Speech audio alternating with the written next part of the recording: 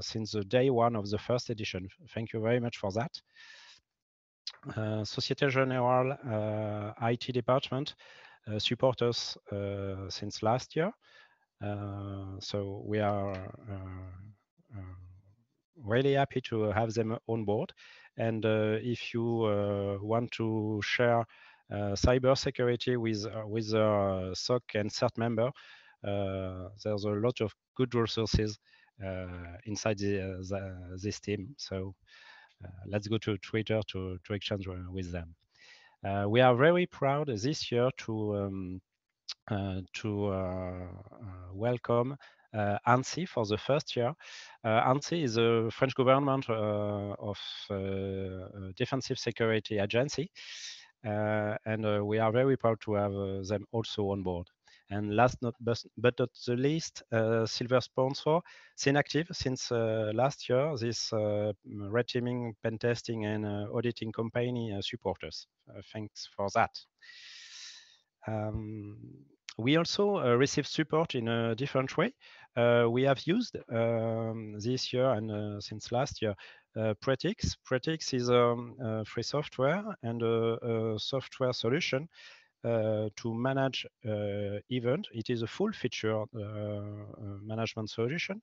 If you have, if you run a festival, if you run a conference, let's give a look. They have and implement a lot of useful feature to run that kind of event. We have used it on a SaaS model, but you can run it on-premise. So yes, we really want to have a look on it. And last, Lille University give us access to their Zoom plan. So thanks for that. We want to share also one point because virtual edition and physical edition of an event is quite different and has a lot of impact on expense. And in our case, it is a big drop in our of our expense. No more travel reimbursement for speakers, no more on-site communication, no more catering, no more shamanics. It is a private job for last year attendees, and so on. So it has an impact. So we have decided to invite our this year sponsor to stay sponsors for next year at no cost. It was a decision quite easy to do, in fact, and we want to be transparent with our sponsor, and we have take this decision. One question we have to talk about: do you think Zoom is a free software, right? Not sure at all. That is a TLDR answer, but we want to share more, a little more, and share why we have decided to go to Zoom instead of, for example, Jitsi or Big Blue Button. It is our argument. We can have a longer discussion on Freenode if you want. Our argument is a small team. We are a small team, 4 part-time people to run the event. So we are not video expert, and we decided to emphasize the quality of rendering for our speaker works, and we really want to expose them in the most viable way. So we have taken a least risk approach and have decided to use Zoom. We also received support from Lille University, as previously said, with our Zoom plan. So we have shared. You just have to make your own idea about it. A new thing, we are going to have a concert online. Yes, we are maybe the only guys that decided to set up a concert the first time when they switched to virtual, quite not obvious decision, but it is our. So let's talk about the artist, Clément Oudot, which is a free software developer and the lead developer of the web SSO product Lemonade LDAP NG. Is also an artist. Is a songwriter and a singer. He writes French song. He distributes them under a CC license, and is going to propose us a live concert tomorrow evening at 5:15, and you've got the URL of the concert there, but you don't rush to note it. It is on the schedule. Everything, the bio, the SoundCloud account of Clément, and the URL of the live concert. So it is it will be so tomorrow evening. Let's talk about just a moment about the conference. You are going to be able to ask questions through the chat, or we preferred through the Q&A button on Zoom. Speakers will answer to them at the end of their talk, if it is remains time at the end. Discussion, I've got an error. It is PTS 2020 on Freenode and not PTS 20. If you want to have a longer discussion, PTS, yes, PTS 2020 on Freenode. And on Twitter, you can follow PathoSaltCon Twitter handle, and if you want to use a hashtag, it is PTS20. So we are going to have the keynote in the next 4 minutes. So we are going to have a short pause between the stage will be taken by Pauline and Alexandre.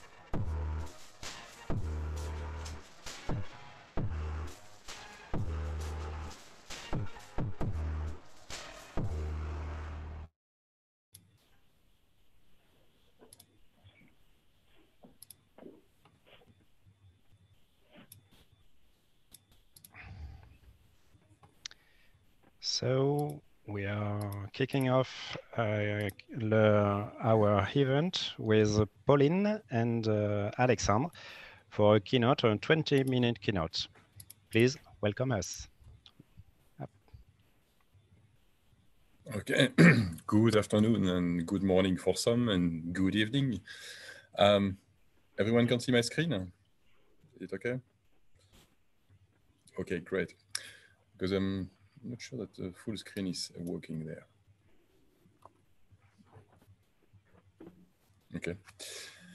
Okay, so doing a keynote for security is a bit unusual, but in this day, I think Pauline and I, we decided to do a keynote, not really about security, but on how to build better open source projects. So how everything started. It's basically due to the lockdown and the pandemic part. So we had this discussion. So we both work on this project and various projects.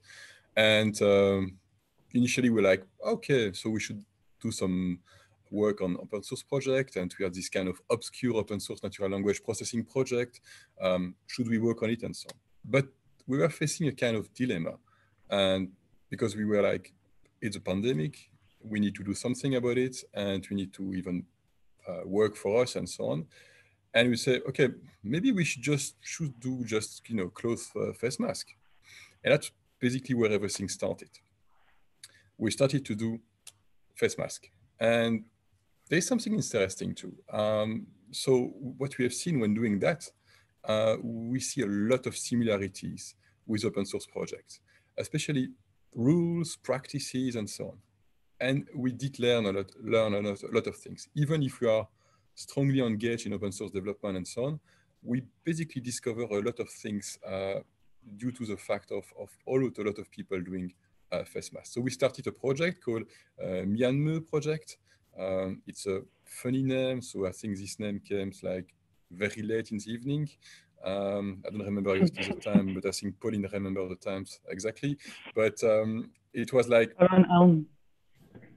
Yeah, something like that. Yeah, and we basically had this idea of contracting a Chinese word for Myanmar, which was like face mask, and this kind of IKEA style things, and we had this Myanmar project. So you can go to the website, you can go to the GitHub project and have a look at it. So we basically started that project, and we discovered by doing so that a lot of new things popping up, like rules, things about open source project that we knew about, and stuff that were new and so on. And we wanted to share with you today all discoveries, maybe at the end, when you build a new open source project in the security field, to basically follow those rules. And we failed too. So we won't keep with, and we will not give you golden rules, but we found some interesting aspect there. So I think one of the most important thing, and then this one was like, I think for us a bit of a challenge, but we discovered that one. So your project has to resonate and be human. So it sounds like a bit like, philosophical and so on, but it's really simple. And simple fact. I mean, Pauline has a very small nose and I have a big nose. So it's simple fact. If you design face mask, people with big nose might have problem with mask design for people with small nose. Makes sense. So, and that's the thing is, and it's valid for open source project too, you need users. If you don't have users, you cannot design your software, you cannot design your face mask, you are into problems. So, and going back to the roots of open source project, if you remember Eric Raymond, for maybe the old guys like Christophe and so on, that are very old guys, remember all those documents and reports where he has this famous document called The Cathedral and the Bazaar, where he explained that you basically have users. You need users. If you don't have users, basically, you are not doing something right. And that's exactly the same with face mask. And what we decided to do is to be our first users. Pauline required some masks for going to the shop. I required some masks for going outside too. So we designed our own mask. And we were our first user. So this mantra is super important. Eating your own dog food is super important. And we have seen that with other projects. I mean, we had some success in some open source projects like MIS project and so on, because we were using the software and developing the software at the same time. But if you basically design without thinking about the users, I think you are prone to fail. And that's really one of the things. And we have seen that with the face mask project too. Second thing that we have seen is don't be afraid to try new things and learn from scratch. For example, if you look at open source project, a lot of people say, oh, I don't want to contribute to open source project. I don't know how to code and so on. Same with face mask. For us, we had no fucking clue about sewing. We had no fucking clue about filter of textile and fabrics. If I remember, I was like digging into documents about like what is the best textile. I discovered about jersey, cotton, polycotton, and so on that didn't know about it. So for me, it was like digging into it and starting to reach it, and was quite interesting. And the thing that we did from the early beginning is like keeping a trace of everything we did. You saw the picture there. It's basically the folder of Pauline with all the experiments she did for all the different face masks and the different fabrics and so on. So it was like kind of Git logs of everything that has been done. And it was like a very important thing. And the thing that is interesting is how we started to design face mask. It was like, okay, we go on the internet and we go on Google, search for face mask design. And the first thing that you'll see is YouTube. YouTube, you have tons of face mask design things. It's very interesting and so on, but which one to start with? Which one to pick? It's super tough. If I remember correctly, we have seen like thousands and thousands of videos from Asia, from Thailand, from South Africa, North America, Brazil, and so on. All different videos, different language, with something funky cultural background and so on. But at the end, you have to pick a video and try. And that's we did. We basically pick a video and make a test. And you see all those experiments are basically all those different models. And that's quite interesting because when you pick a video on YouTube, you don't need pick it by basically like selecting all those 4,000 or 5,000 videos. You basically pick the one that Google choose for you. So you basically have a bias that's coming from the YouTube recommendation algorithm that you get this data from them and you don't know why you propose that one, but that's maybe a completely biased one. But that's, you have to deal with that. So and that's something that we have seen is video is nice to replay and basically have a basic trainings for makers, but there is documentation missing. And that's where we were trying to fill the gap. It's like from the video itself, we try out, document the failures, success, and publish it. And that was the Maemo project. It's really that. It's like publishing what we basically did, where we failed. And you see that we have a lot of iterations. And that's the interesting part. And I think for open source project, it's exactly the same. But again, if you do open source project, don't hesitate to publish about your failures. I know a lot of people want to have a clean GitHub repository with all the things that are perfect and so on. It's like for academia, it's always better if you are publishing your failures. So let's try and don't be afraid to show off things that failed and so on. Another thing is tooling. What you can see on the slide, we are using BBB for the chat. So Pauline and I were using it on a daily basis for discussing the project and so on. We were sharing screen. So we had all those issues with like no sound not basically synchronized. Okay, we were not using Zoom. So I mean, maybe why, but we were sharing screen using, for example, in this case, Inkscape for designing the logo, the tutorials and so on.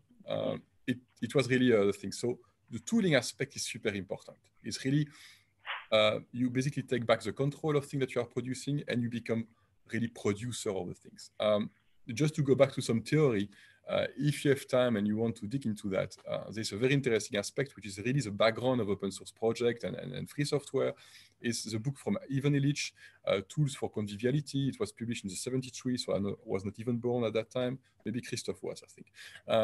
But that's something that is quite important there. It's really the background of why people have to have the tools that are accessible for them. They can control the tools themselves, and they can basically have an equal access to it. And the thing, for example, with sewing machine and so on, is really that if you can dismantle them, basically get one, understand how it works, and so on, is really this kind of process. And you see that you become part of the actions, and you become part of the action of creating your own tools. And that's really interesting.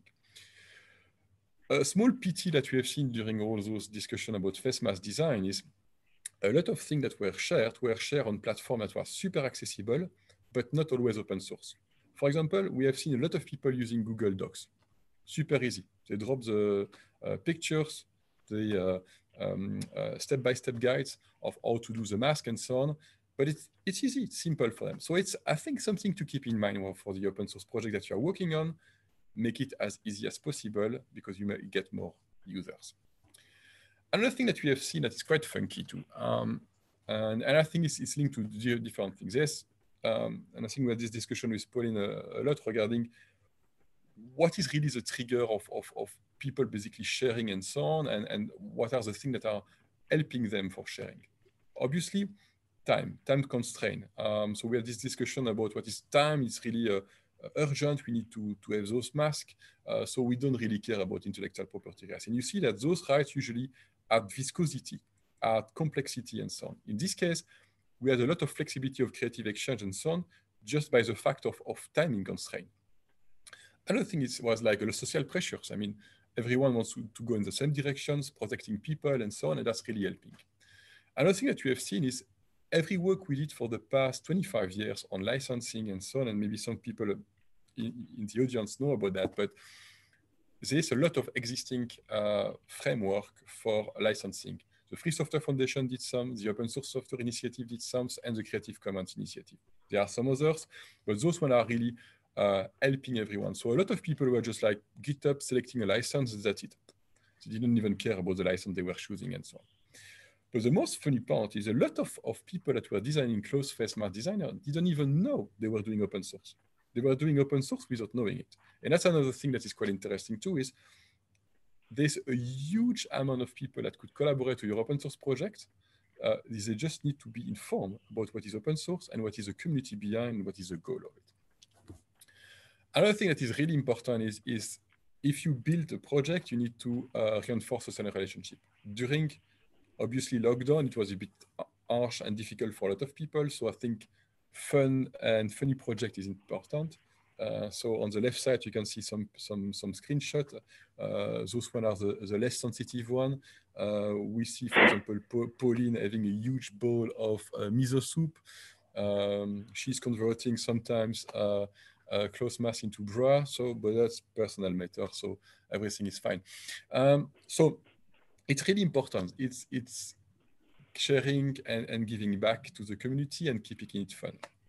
Something I discovered personally that's quite interesting too, a lot of open source people were like part-time open source contributor. They're working at the office, come back at home, doing some contributions.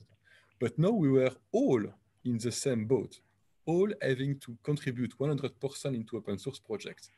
And that was quite interesting because we were all facing the same problem that some contributors that I knew about were like, oh, remote working is painful, and we're like, oh, yes, it's not painful. But at the end, we discovered it was like painful and difficult. So it's really important that we really rely on those capabilities and people that already know about 100% remote to manage those communities. And I really advise, it's not because the guy is Belgian, but I really advise to read a book from Peter Hitchens called Social Architecture Building Online Communities. He explained from the ZeroMQ communities how to deal with the open source communities is super important. So if you start an open source project in security, read that book. It's really cool. It's explaining to you how to deal with contributors, even difficult contributors and so on. And that's really, really interesting. Again, fun is super important. You see that you can jump into a box when you are remotely. No one has been hurt. No cats has been involved here, but you see it can be fun. Another thing that it's very important is to cultivate your open source project. And the only way to do that is some people will say the GIF community, some people call it reciprocity or economy, but reciprocity is very important. If you start to have people creating issues, pull requests and so on, if you reply back to them, it will dynamize and cultivate your first projects. It's super important.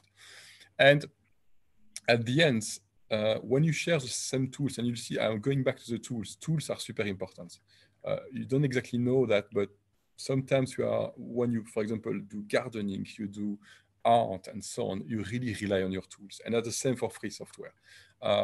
If you share tooling for supporting your tools and so on, it's really helping the community and it's creating value for everyone. Obviously, when you start to create an open source project, you create knowledge. For example, Philippe, that is part of the PassSol team, has a super wiki. Every time you search something for RFID, boom, you end up on his wiki.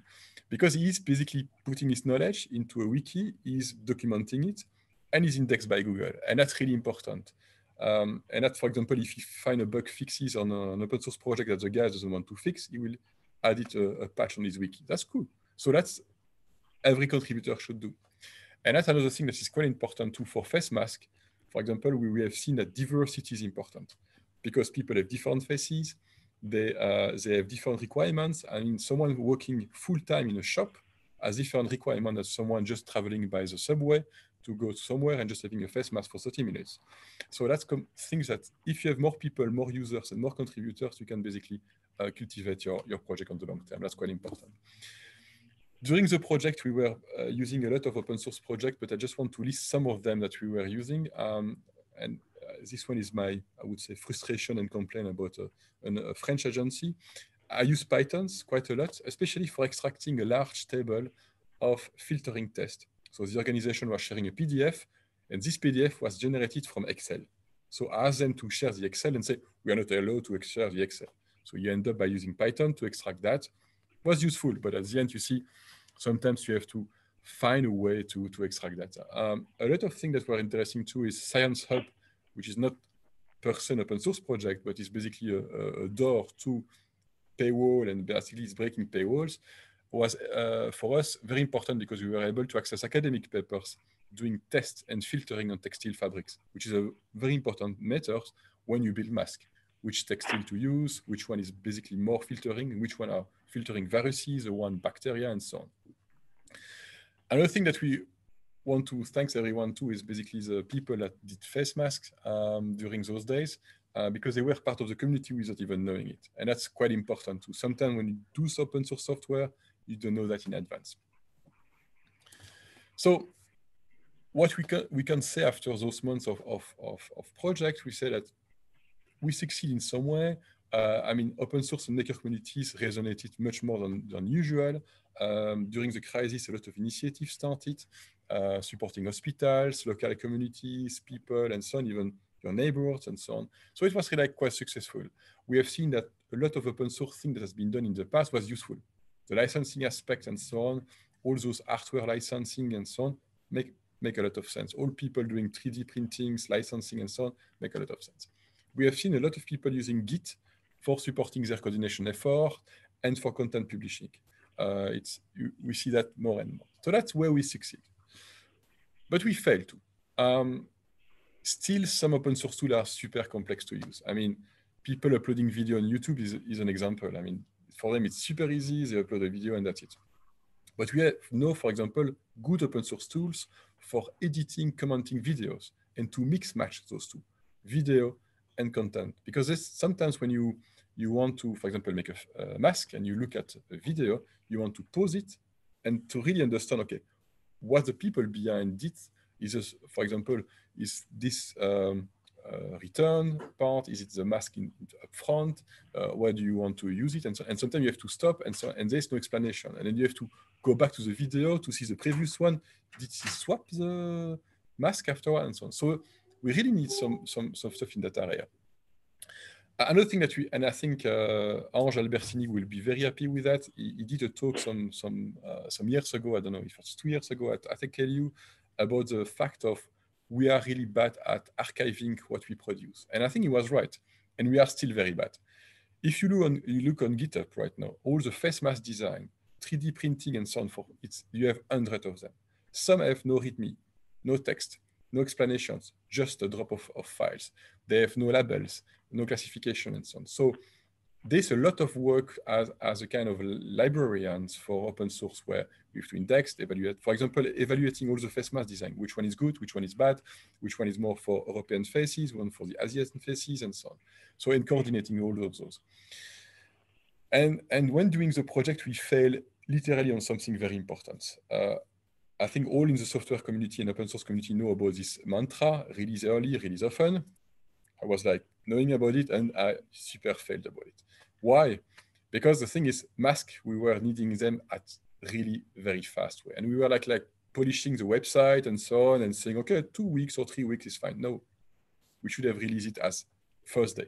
Even it was like draft super early, we should have done that. And I think, again, we failed on that one, even if you knew it for years. I think for my side, I know it for more than 20 years, but I failed. So that's the thing.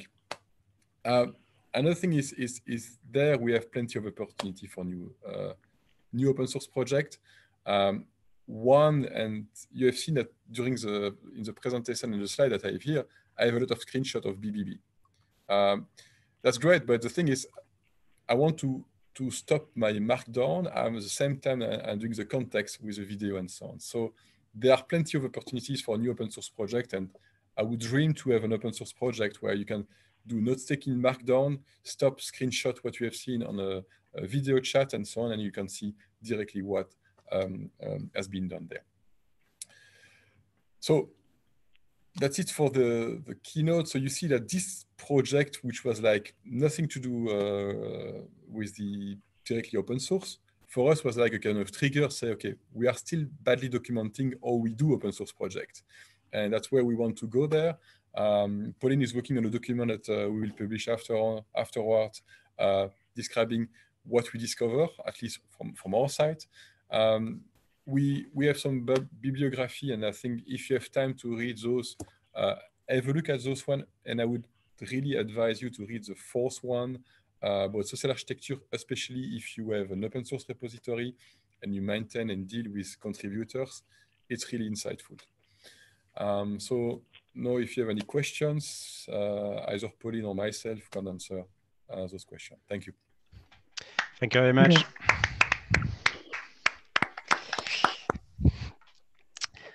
Effectively, we have got some Q&A possible. So if you have got, we have got 3 minutes to ask question more directly to Alexandre and Pauline. And after, if you remind them, you can ask some question on Freenode. Maybe have you got a first question, Philippe? Yeah, I can start as there is nothing in the pipeline. You mentioned quickly my wiki, thank you. But actually, I was facing a more security issue with that. Some years ago, it was very easy to make open platforms, open for edition to everybody and get everyone collaborating on one. But today, I take my wiki as an example. It's just impossible to even leave registration on without a massive CAPTCHA. So how today can you make such open platforms very easy and open for contribution and avoid these bots?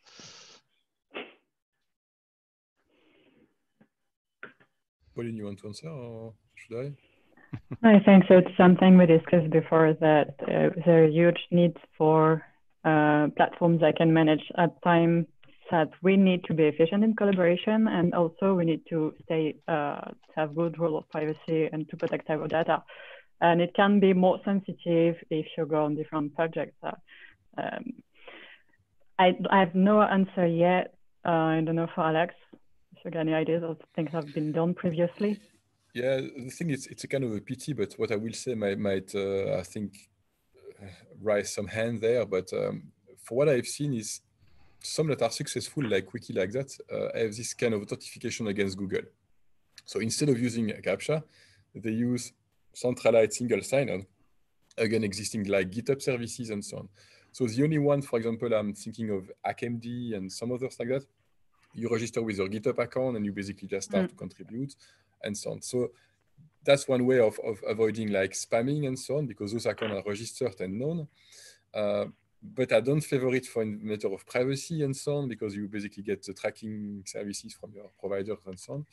So I think Philippe has a very interesting point, but to be honest, I still don't know exactly how to solve it. But that's maybe an interesting project too there, to ease self-registrations and contributions without having spammer, or at least less spammer. I think Wikipedia is facing the same kind of problems too, and some others. But that's, in my experience on that, I don't see a direct like functionality or idea that could solve this issue. Thank you. Thank you.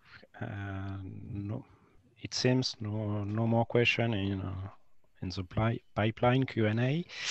So thank you very much for this keynote, Pauline and Alexandre. And now we are going to start our first session dedicated to more security identity. We are going to start with Niels Amiet from Kudelski Security, speaking about FIDO2. Welcome, Niels, and the stage is yours. Thank you.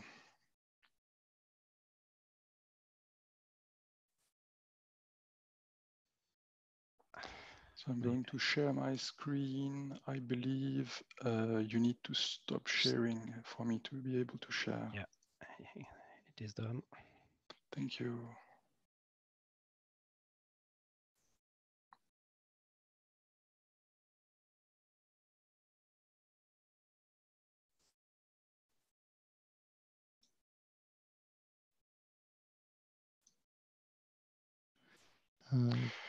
All right. Can you see my slides? It's okay. Yeah, that's good. Thank you. Okay, so hi everyone. Today I will be talking about replacing passwords with FIDO2. My name is Niels and I'm on the research team at Kudelski Security. I don't need to tell you that passwords are a problem. Many big players in the industry and probably anyone that's ever used a password knows there are many problems with those. So is there a way we can actually do better? Enters FIDO2, a new specification that was developed by the FIDO Alliance.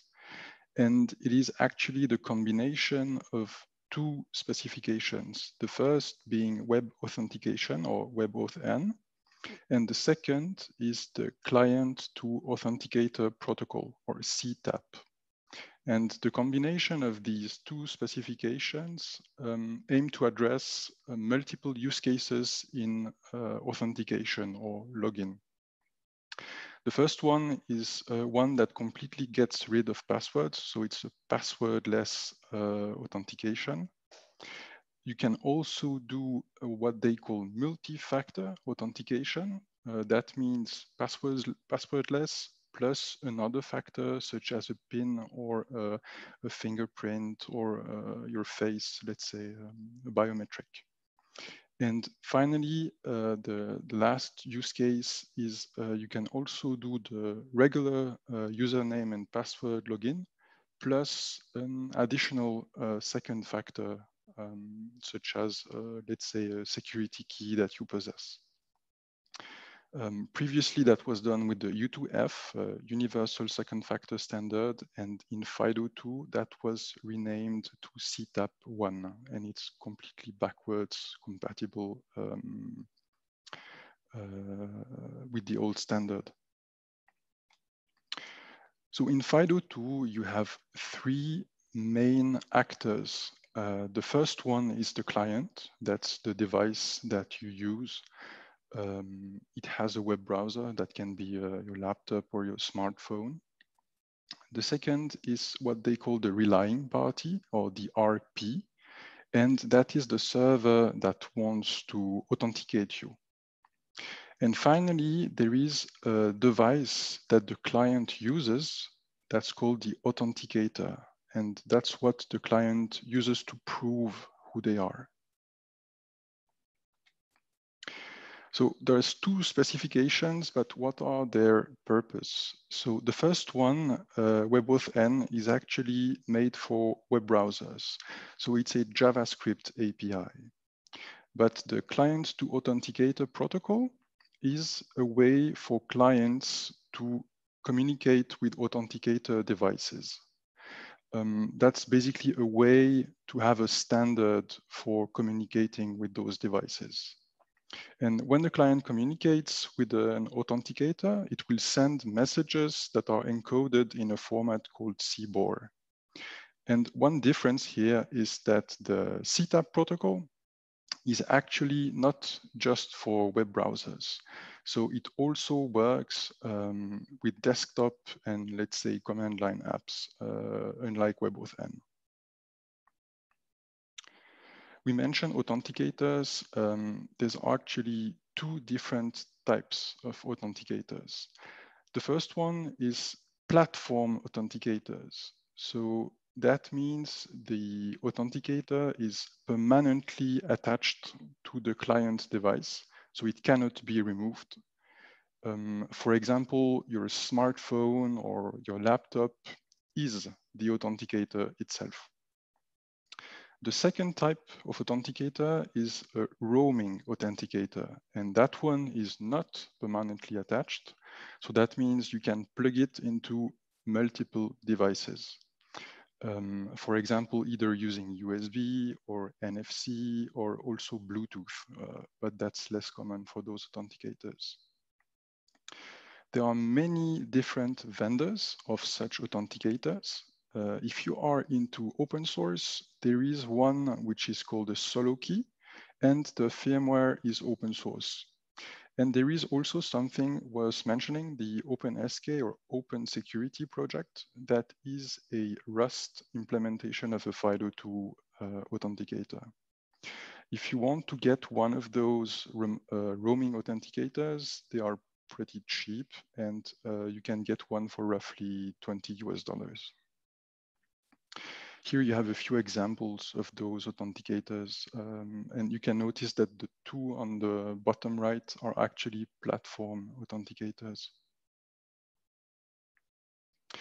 All right, so how does it work actually? Well, there are two flows here. The first one is registration. The second one is authentication or login. So the relying party will actually serve a registration page to the client, and that page includes some JavaScript code. This code will execute when the user clicks the register button. And in that code, there is a call to a function that's defined in the WebAuthn JavaScript API. And that function is implemented by the web browser, and it will call the authenticator device. The authenticator device will perform a few checks. The first one is the user presence check. So it will simply check that the user is physically here, so that it cannot be faked doing like a remote attack. And optionally, it will also try to verify that the user is actually the owner of the authenticator. If that works, then the authenticator generates a scoped key pair. So that means that key pair is generated for that specific website or RP, and it can only be used with that specific RP in future logins. And that completely eliminates phishing attacks. The private key is stored on the authenticator, and the corresponding public key and an attestation signature, we will see what that is soon, is returned. That goes back to the client device, which forwards it to the RP. The RP can verify the attestation signature and stores the public key so that it can use it in the future to authenticate the user. Now in the authentication or login flow, similarly, the RP serves a sign-in page that also contains JavaScript code, which executes when the user clicks the sign-in button.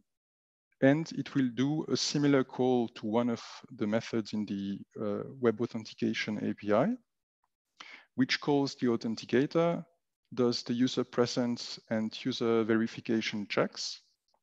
If that works, it returns not an attestation, but an assertion signature that's produced using the private key that we generated in the registration step. That is returned to the client's device. It is forwarded to the RP, which can verify that assertion signature using the public key that it stored during registration. And if that works, the user is successfully authenticated. So what are the main responsibilities for the three actors? So first, the authenticator device, it has to perform the user presence check to check that the user is physically there. Usually the user does that by simply tapping the authenticator to prove that he's physically present.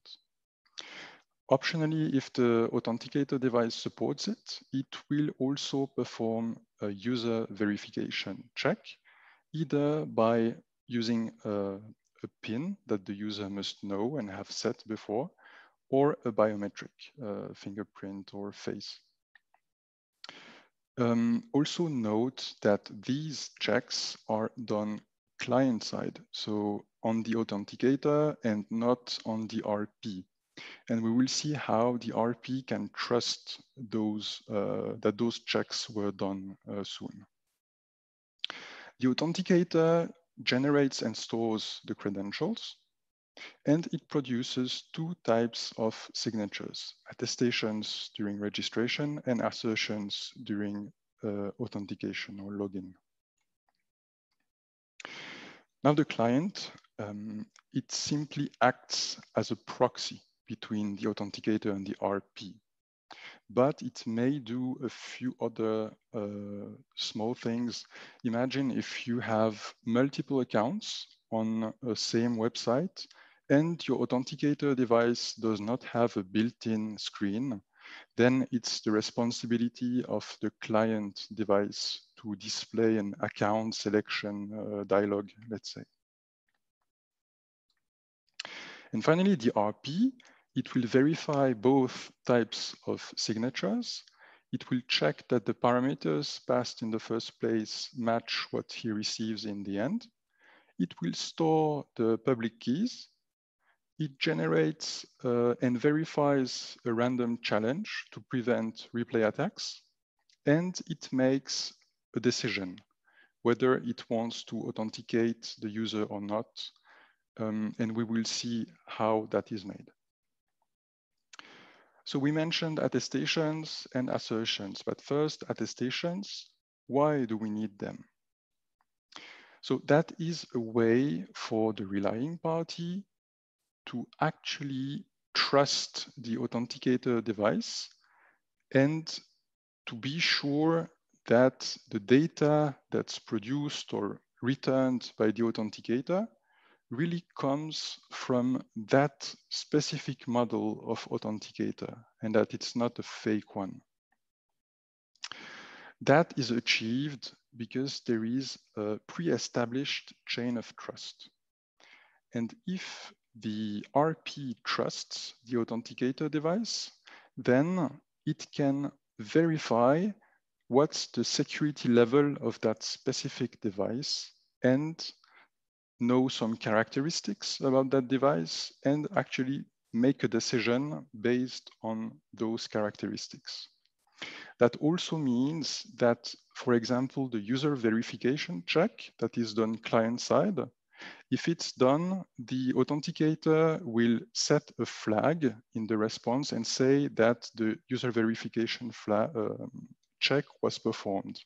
So if the RP trusts that data, it means it is pretty sure that the check was done client side for real. We need to know that those attestations are actually optional, but it is very recommended to implement them. And those attestations are created, as I said, during registration. And the signature is computed over the concatenation of two things. The first one is the authenticator data, and the second is a hash of the client data. The authenticator data contains the public key that was generated, a unique ID for that authenticator device model, and flags such as whether user presence checks or user verification checks were performed, and a few other things. And the client data contains the challenge that is used to prevent replay attacks, and the server origin, so the domain name of the RP, plus a few other things. These attestations can be of different types. And if you choose a different attestation type, there is a different trust model associated to it. These types are the ones that are defined in the spec. So there is basic attestation, self-attestation, ATTCA, ECDAA is elliptic curved based direct anonymous attestations, and you can also say none, so that means you don't want to use attestations at all. We will only go through the first two types because the other two are actually more difficult to implement securely and less used in practice. So first, basic attestations. So how does it work? So basically, an attestation private key is burnt in at factory, and the corresponding public key is bundled in a certificate, and that certificate is part of a chain of trust of certificates, and so that we can establish a common root of trust, and so that the RP can check those signatures that are produced with that attestation private key. If we were to put the same private attestation key in,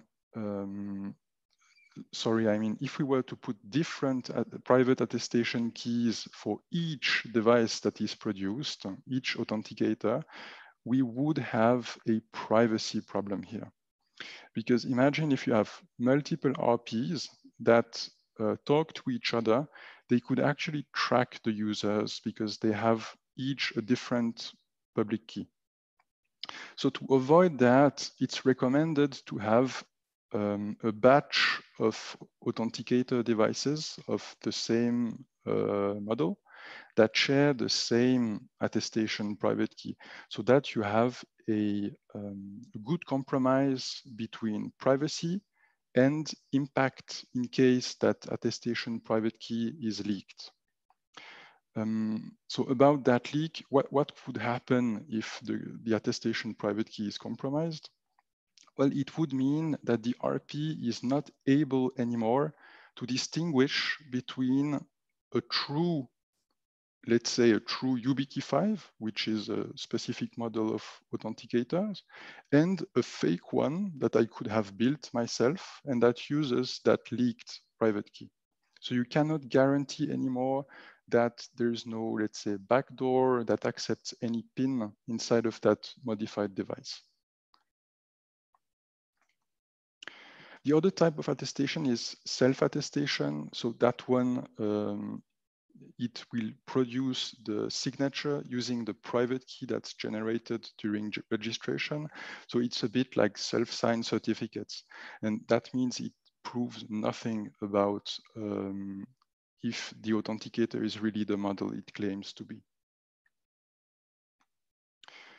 So what's the best attestation type? So I know we did not go through ATTCA and ECDAA, but on paper, ECDAA looks like the one that would provide the best features and security, but it's really difficult, I would say, to implement securely. And in practice, not everyone is going to need that security level. So you may just see people using basic attestation or not using attestations at all. And I think it does not make sense to use the more complex attestation types if your authenticator device does not have, let's say, basic protections against glitching attacks. So the other type of signature after attestations is assertions. So the assertion signature is the one that's produced during authentication or sign-in. And unlike the attestation, it is produced using the private key that is generated during registration. And the RP verifies it using the corresponding public key. It's also computed over the same data, the authenticator data and the hash of the client data. But one difference here is that it is possible to use different public key algorithms with assertions. So a quick overview of the APIs. So first, WebAuthn. There are two main methods that you should use here. So there is the create method and the get method. You can use the create method in your JavaScript code if you want to request the authenticator to create a new key pair for registration. When that method is called, it will, behind the scenes, make a call to the authenticator and request it to produce that key pair. It will return the public key and the attestation. The other method, the get method, is the one you use if you want to get an assertion signature that will be produced by the authenticator using the private key that was generated before with the create method. WebAuthn supports a few extensions. It's just something that's good to know. One use case where you could need extensions is, let's say you are implementing the RP and you want to make your decision based on how the user was verified. So you want to know which method the authenticator used to verify the user. Like, what did he ask the user to input a PIN, or did he check his fingerprint? Did he check his face, and so on? On the other side, so you have the CTAP2 specification, and it also has those two main methods that are corresponding to the WebAuthn methods. So when you call WebAuthn create, it will call make credential on the authenticator. And when you call WebAuthn get, it will call get assertion on the authenticator. CTAP also offers a few other operations. You can get some info about the authenticator that's connected. You can manage the PIN. You can completely reset the device, removing all the keys that were generated. And CTAP currently is in CTAP 2.0. That's the latest stable version. But there is a draft specification that is soon going into stable that is going to add two more commands. The first is a way for the user to manage let's say the fingerprints, if you want to add a fingerprint or remove one from the authenticator. And another command is for managing the credentials. So you could say, I want to know how many keys were generated on my device, or I want to remove a key pair from the device. There is also a range of commands that are reserved for vendors so that they can implement custom commands. And like WebAuthn, CTAP also offers extensions, but at the moment there is only one that is defined in the spec, the HMAC secret extension. One way you could use that is you could implement a password manager. That's something I've done.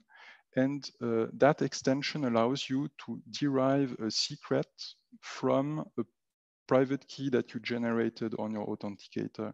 So you could use that secret to symmetrically encrypt or decrypt your secrets. Another thing that is used in FIDO2, that's the FIDO Metadata Service, or the MDS. So what is it? It's a public database where vendors can publish information about their authenticator product, such as some characteristics about it and like that defined how secure it is, or some features that it supports. The RPs should regularly download all of that info from the MDS so that they can build a local list of characteristics about those existing products, and so that they can take a decision when someone logs in with such a device. Otherwise, then as an RP, you don't know anything about that device. You don't know its characteristics. Also, another thing that you can know from the MDS is, for example, we talked about basic attestations, and there are those attestation private keys. If that key is compromised, then the vendor would publish a status update to the MDS to let users know that that specific model has been compromised, and then RPs can take a decision if such a device is used. All of that data in the MDS cannot directly be accessed, so you must request an access token, which needs to be renewed yearly to download that data. What exactly can you get from there? So if you download that data, you get a list of those devices. You get the unique ID of the device. You get the list of status reports, like is it fine? Was the attestation private key compromised? And you get a link to download more info about that specific device. When you download that, you will get the name of the device, a short description, just some text, and you will get the attestation root certificates. So that's one of the important parts, I would say. So this is how the RP can establish that root of trust that we talked about before. You can also know like what methods does the authenticator support for verifying the user? Like, does it have a fingerprint reader on it? Does it support pins? Does it recognize faces? I don't know, does it have a camera? It will also tell you like how the keys are stored on the authenticator. Are they stored on TPM, for example? You're also gonna get some info, the overall cryptographic strengths of the device. So that's just a number that kind of summarizes how secure the device is. You should not use just that number, but you should definitely look at the other characteristics as well. And you also get a list of the supported public key algorithms supported by that device, plus a few other characteristics that you can look up in the spec. So what about security measures that are implemented in FIDO2? There is one thing in the CTAP specification. Actually, the authenticators should implement a counter that increases every time the user wants to get an assertion signature, so every time they want to log in. And that counter is sent to the RP. The RP must save that counter value. And if an attacker, let's say, clones the authenticator device, then those two counters will start to diverge. And at some point, if they are used for login, the RP will see that the counter is not always increasing. So if that happens, the RP knows that something wrong is going on, and it may take a decision like just notifying the user or not accepting login. There is also a maximum number of failed PIN attempts that you can do if you use the PIN. If you fail the PIN too many times, the maximum is 8 times, then the authenticator is completely locked and you must reset it. And that means you lose all the keys that were generated on the device. To prevent an attacker from making malicious failed PIN attempts, there is a protection here, and if the pin is failed 3 times, then you must remove the device, like disconnect it and replug it, so that you prove that you are physically present there. The keys that are generated are scoped to an RP. So that means if you register, you generate a key pair, it's only valid for that site. It cannot be used on other sites. And that completely removes all phishing attacks.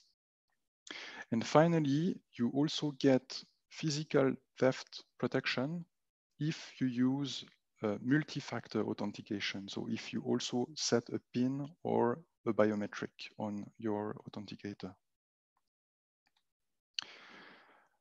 Another thing that is possible to integrate with FIDO2 is token binding. So if you've never heard of token binding, that's defined in an RFC.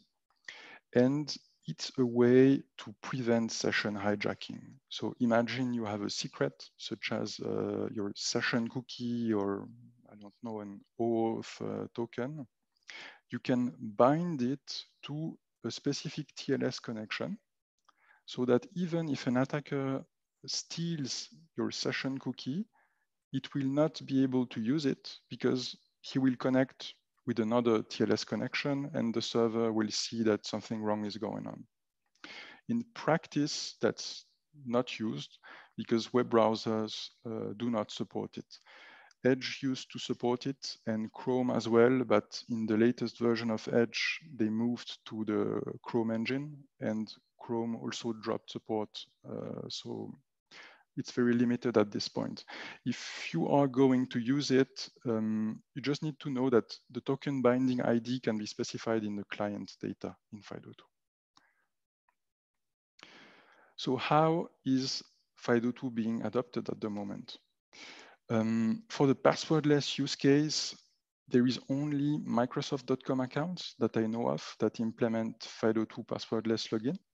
And you must set your user agent to Edge on Windows for them to even display you the option to sign in using FIDO2 passwordless. So hopefully you implement it and your site enlarges this list. And if you are going to implement FIDO2 passwordless on your website, please let your users know that you support it by using one of those IMARC logos and putting them on the login form. For the 2FA use case, there's many sites that support it, and previously with U2F, many websites implemented it. And it's pretty easy to move from U2F to WebAuthn because it's backwards compatible in the second factor use case. For CTAP only, I know of OpenSSH that added in version 8.2 a way for you to generate an SSH key that is stored on a FIDO2 compatible device. WebAuthn is supported on all major web browsers on desktop and mobile. And CTAP2 can be used using the regular transport channels, USB, NFC, Lightning. If you have an iPhone, you will need an iPhone 7 or later if you are going to use NFC. And on desktop, USB is your best bet. A few examples of platform authenticators that exist already today. So if you have a MacBook, let's say, with a touch bar and that has Touch ID, that is a platform FIDO2 authenticator. That's all you need. If you have an Android 7 Plus smartphone, it is a FIDO2 authenticator. And if you have a Windows machine with Windows Hello configured, that is a FIDO2 platform authenticator as well.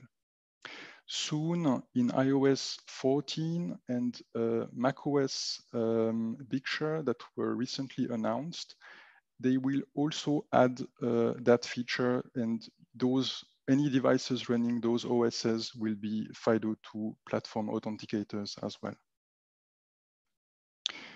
If you're going to implement it, there are many existing libraries, both for client side. So if you just want to do CTAP to the authenticator, or server side, if you want to implement an RP. You should definitely pull entries from the MDS to build that list of characteristics locally and build your trust store. And do not blacklist vendors. So it's not a good idea to say, oh, you're not using a YubiKey. Well, I don't want to accept that login. You should really look at the actual characteristics. So is the password problem solved? Well, you don't need to choose, remember, or change passwords anymore. The protocol prevents password reuse because it generates a new key pair for every account and every website. It's completely invulnerable to phishing, and it's a strong protection against network attacks. So it makes a pretty strong case here, I believe. A few takeaways. So you should always register a backup authenticator so that if you lose it, it gets stolen, it breaks, you are not locked out of your account, you still have another one to log in, and you can revoke the other authenticator. You should also make sure to set a PIN or a biometric on your authenticator to prevent theft attacks. You could tell me, but you're just replacing the password with a PIN, but that is not true because the password is sent over the network and is vulnerable to all network attacks. And the PIN is local. It doesn't need to be changed as often. It cannot be brute forced. If you still don't like PINs, you can still use a biometric instead. So FIDO2 is still young. CTAP 2.1 is on the way. There's few websites that implement the passwordless scenario at the moment. So please add support for it and use attestations if possible. If you'd like to learn more about this, I wrote a blog post series on the Kudelski security research blog. There is a live demo on webauthn.io that you can use to test, let's say, with your Android phone that's in your pocket. If you just want a quick intro to FIDO2, you can go to loginwithfido2.com and it will explain the basics really well.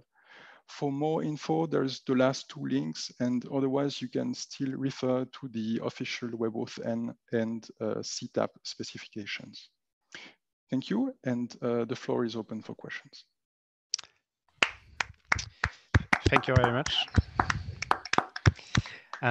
We have got time for one or two questions, and effectively we have two questions in the Q&A. So just read it, and if you can answer, Niels, there you go.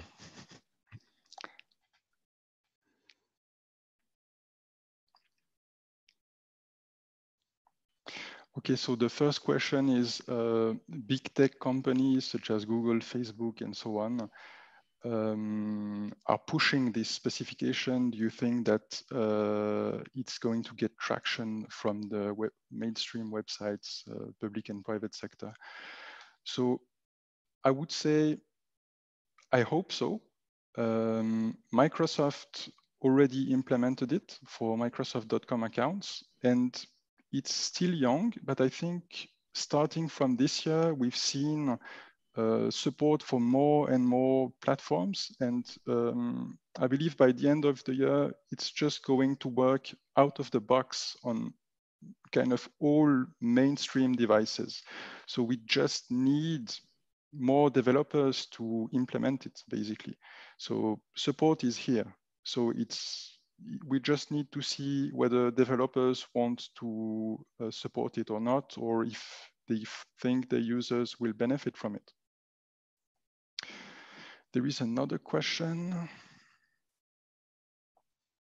Okay, so the question is, does OpenSSH really support FIDO2? I thought it only supported FIDO U2F, not FIDO2. So yes, but it only supports the CTAP2 part. So basically, it will allow you to generate an SSH key, and that SSH key is actually implemented as a private key that's generated on the FIDO2 authenticator. And when you want to log in, you will need to plug in your FIDO2 authenticator or use a platform authenticator if you have one to log in using that SSH key. So yes, it does support the CTAP2 authenticators. Perfect. And we have got a last question. So just mark them answer live, please, Niels. So they will disappear. Thank you. So the last question is, what are main evolutions between CTAP 1 and CTAP 2.1?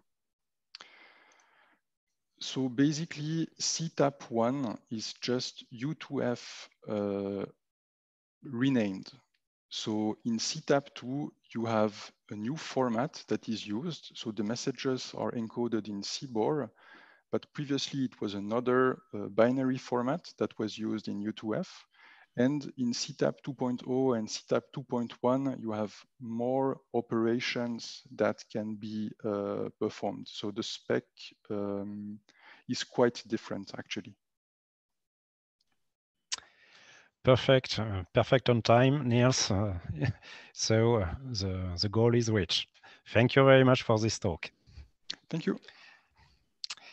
And now we are going to switch to our second talk in this secure identity track. We are going to welcome Clément, not for the concert first. We have got a technical talk about understanding management of password policy under OpenLDAP. So, Clément, the stage is yours. Thank you very much for coming. Yes, thank you. Hope you hear me and you see the slide. It's all okay? Yeah, Yes. everything is okay. Great. We just had a very nice talk about why passwords are a mess. Thank you. So my talk is about passwords. I really totally agree with the previous talk, but mine will try to give some help to people that still needs passwords and still need to manage them. And we will focus on password policy in OpenLDAP. So in OpenLDAP, which is an open source LDAP directory, you can do something to have a better control on user passwords. So a quick view on who am I? I work for a French company which is called Vortex. And when I work, I'm doing free software. So you can maybe see the list here. You have Lemon LDAP, LDAP Toolbox, LDAP Synchronization Connector, Fusion IAM, and W Suite. So mostly identity management softwares. And when I don't work, I'm doing music. So thanks, Christophe, for introducing the concert tomorrow. Hope some of you will be there for this. I'm also playing in a show on YouTube, and I'm doing theater improvisation. Let's be back to our subject, which is the password policy. Before talking about the implementation of the policy inside OpenLDAP, I will talk about the policy inside, about the standard of password policy standard. So it is in an EATF draft, very old, because the first version was published the last millennium. And the last version is more than 10 years ago and is still tagged as a draft, which means that it is not an official standard of EATF. But even if it is expired, this draft is used in many LDAP directories. So we consider it as a standard. These specifications cover many points. The first is how you design the control request and response. We will see this just after. And for people designing LDAP directories, the standard also defined the LDAP schema to use to store password policy configurations. it explains what are the operational attributes that needs to be used for password policy, and what are the steps to pass to process to password control. So you see there that we have two main operations in which the password policy is involved. The first one is the authentication. So we will act on password when a user submitted to authenticate. And the second operation is the password modification. So we will act on the password while the user wants to change it. So a little schema, you can see there that we have a client and a server. So the client is not the end user itself, of course, it is an LDAP client. The LDAP client is doing an LDAP operation. So as we just said, this operation can be an authentication operation, so LDAP bind, or it can be an modification, LDAP modify.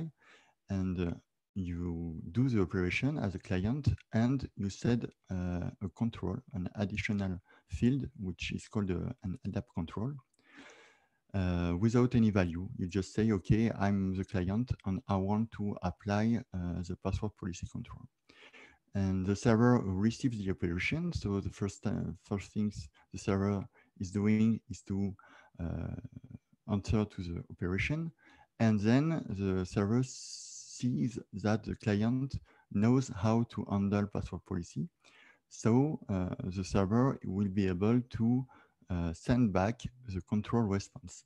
And as you can see, the control response is a complex structure with many flags and return values that will allow the LDAP client to have information about the password status of the user.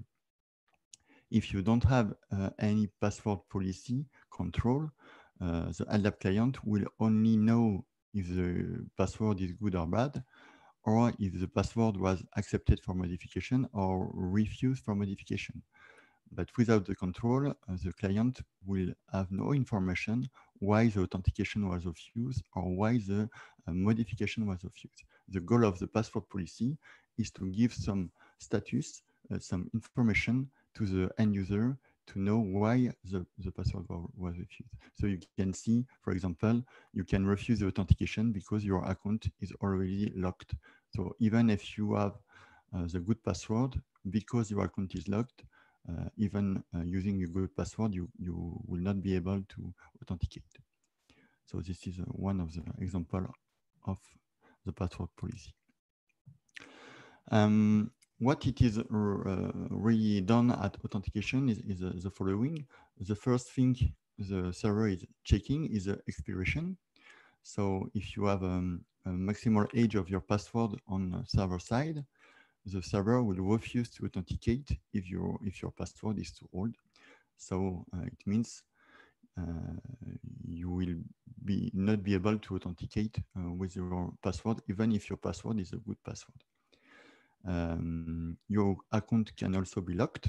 So it means an administrator could have locked your account because the administrator don't want that your account be active anymore, or maybe an attacker has tried too many times to use a password on your account and your account was locked.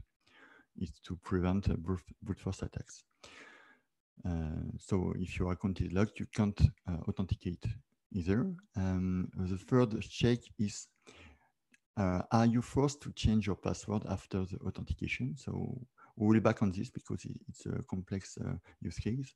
But when you authenticate to an LDAP server with password policy, the LDAP server can say, okay, your password is correct, but you are forced to change it.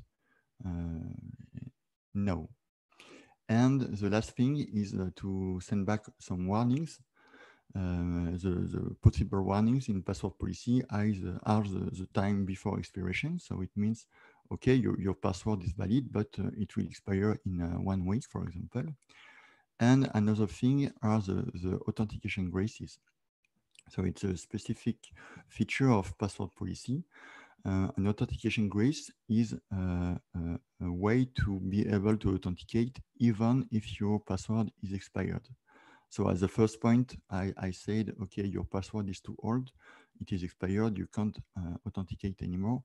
It's not perfectly true, because if your administrator allows, for example, 2 authentication graces, you can have an expired password and be able to authenticate 2 more times.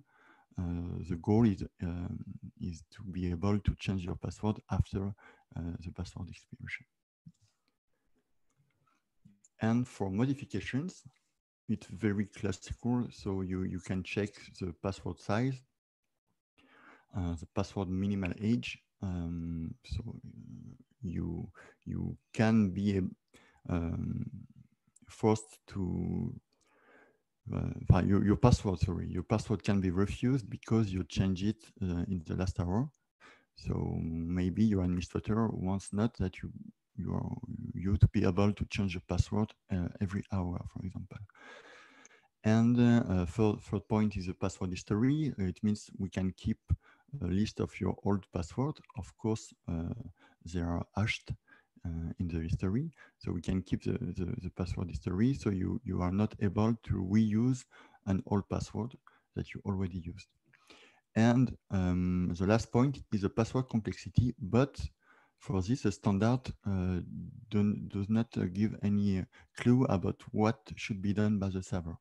It means that every LDAP directory can implement its own complexity check. So most of time, complexity checks are about lowercase, uppercase, digit, etc. So here's the standard, but how it really works in OpenLDAP. OpenLDAP has 2 major versions for now. The current major version is 2.4, which is the current version since 10 years now. And it implements the version 9 of the draft. And OpenLDAP team is currently working on the next major version, which is 2.5, and is including the latest version of the draft inside this new version. So for the moment, if you install OpenLDAP, you will only have the password policy features that are described in the version 9 of the password policy draft. What could you expect by switching to the new version? They added the maximum password size. So in the version 9, you can define the minimum password size. In the version 10, you can have the maximum password size. They introduce the authentication delay. It means that you will delay the authentication if you have some failure on the password. The idle time is a way to be able to compute the time before the last authentication on the account. So it means if your last authentication was the previous year, we can say that your account was not used anymore. And so if you come back 1 year later, you cannot authenticate with your account. And the validity period is also a new feature. You can directly put some dates, so a start date and end date in your user account to be able to say, okay, my account is created, but it is not yet valid, so the user cannot use it. How it is configured in OpenLDAP. So maybe some of you know that OpenLDAP can be configured with LDIF files. If you don't know it, so now you know. And you just load the overlay. The overlay is a simple module of OpenLDAP. So you just say, okay, I want to enable the password policy, and you have three configuration options.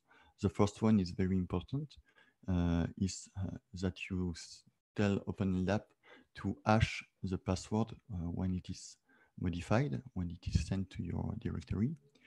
The second one is to enable locking.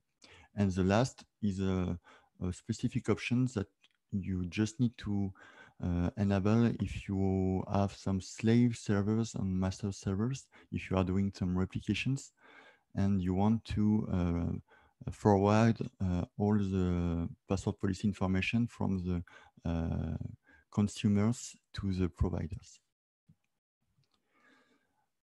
You can have many password policies inside an LDAP directory.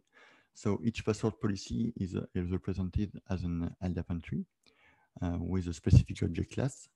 You can add a specific object class, which is the password policy checker, to load a specific module to check the complexity. So if you need one of this module, the LDAP2Board project is shipping one, which is called PPM, Password Policy Module, which is a very good name for a password policy module. And this is an example of a password policy configuration. So you see there are a lot of parameters. The name of the parameters are very explicit. So I will not explain all, but you see that you can set password max age, which is in seconds.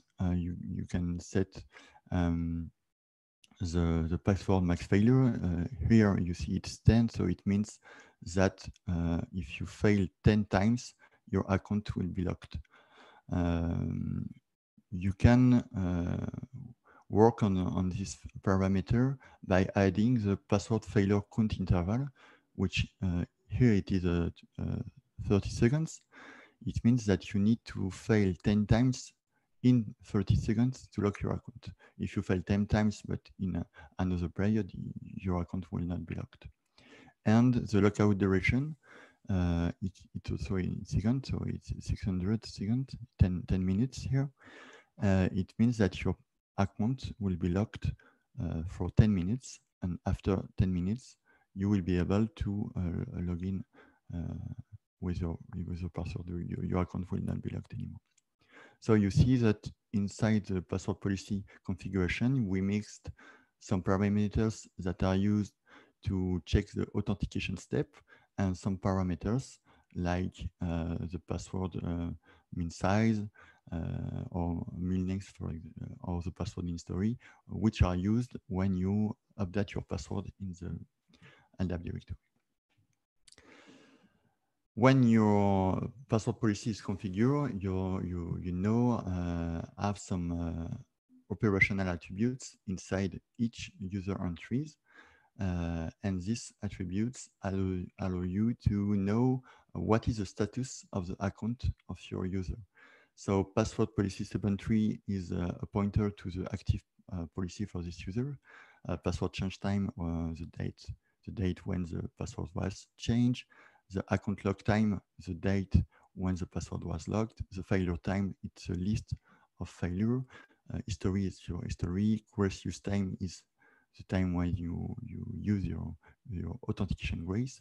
And the password reset is the flag that will tell your user to update your password. A small word on a second overlay, which is LastBind, which you can install on OpenLDAP 2.4.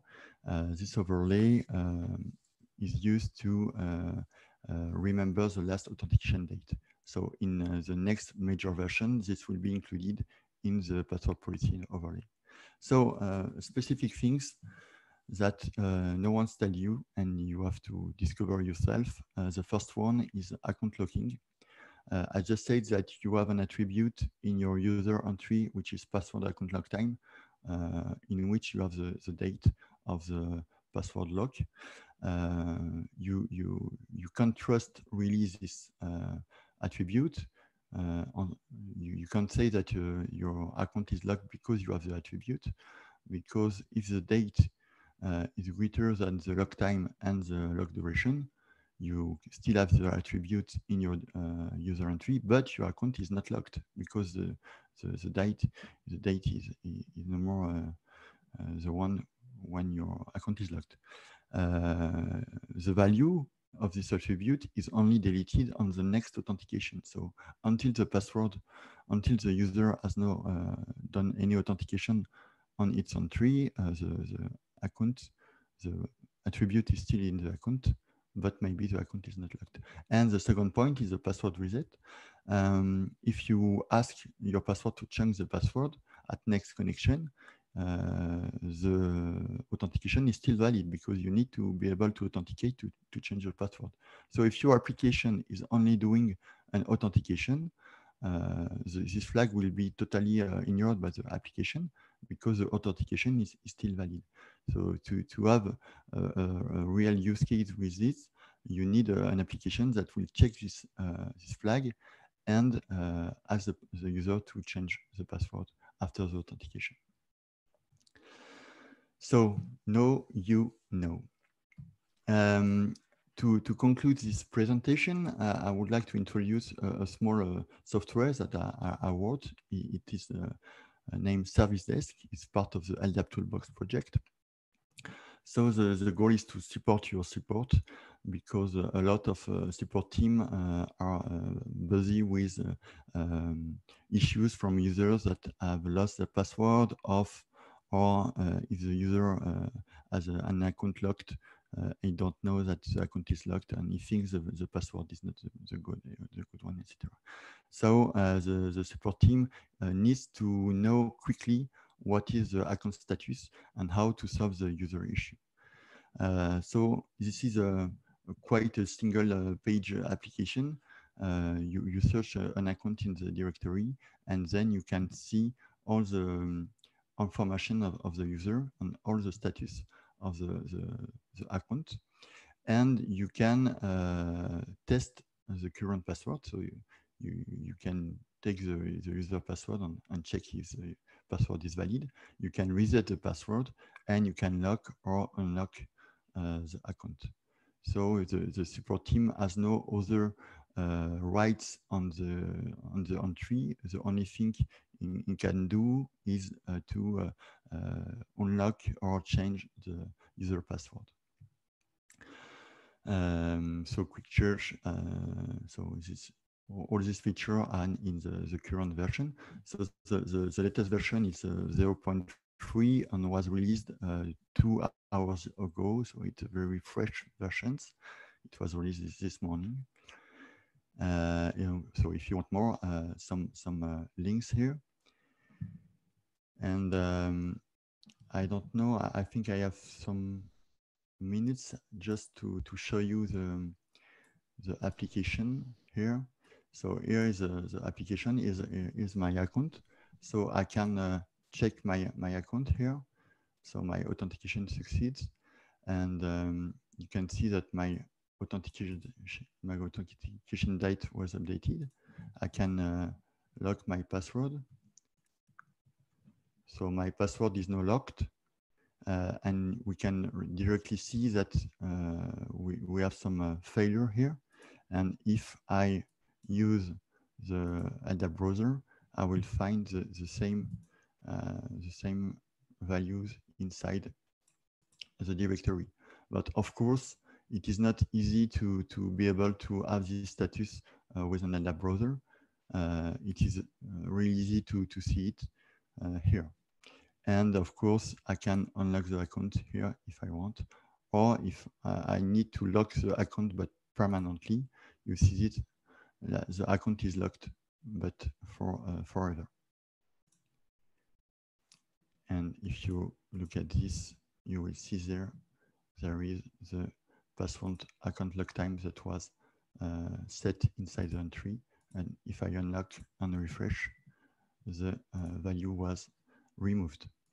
So this is a very easy software, but it implements all the password policy logic from OpenLDAP, and it is now very easy to check this policy and to check the user account status with it. Okay, it's over. Thank you. Hope this was clear, and I can now answer questions if there are any. Thank you very much, Clément. Thank you. Maybe one question I have heard Yes, just a quick question. You hear me? Yes. Does the draft specify how the passwords should be stored by the OpenLDAP server or the LDAP server? The specific, I don't understand the question. Where they should be stored? Or? I mean, no, how the passwords are stored in the server. I mean, with which algorithm or protected? Yeah. Yeah, no, it is not defined in the draft. Each LDAP directory can use any hash algorithm that you want, and the password policy does not give any hint about which algorithm you should use. You can even store your password in clear text and apply password policy on it. So it is not incompatible. Okay, it's left to the administrator. Yes. Exactly, it is left to the administrator. Okay, thanks. Okay, so thank you very much, Clément. I don't see any other question, so no other answer also. So thank you very much for this talk, and we remind everybody that you are going to provide us a concert at 5:15 tomorrow. Yes. So we are going to take a 10-minute pause, and before restarting our last track with a talk about free software, forensic, and remote forensic on cloud environment with Google security team and with Thomas and Theo. Have a good pause, and we will be back in 10 minutes. Thank you.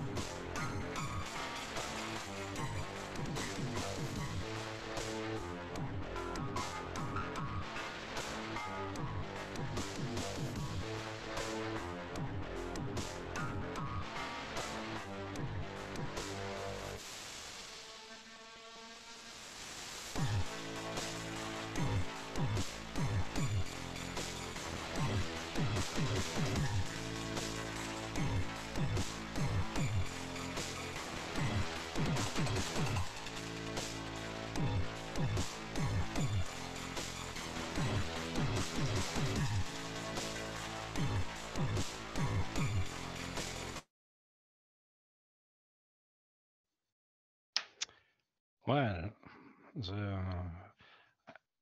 the song is over, so I think it is time to be back. And as said previously, we are going to start this new session with a new talk, a talk about forensic and investigation in a cloud environment with using free software. So please welcome Thomas and Theo. Thank you very much for coming. Thanks for having us. Yeah. The stage is yours. All right, let me try to share my screen.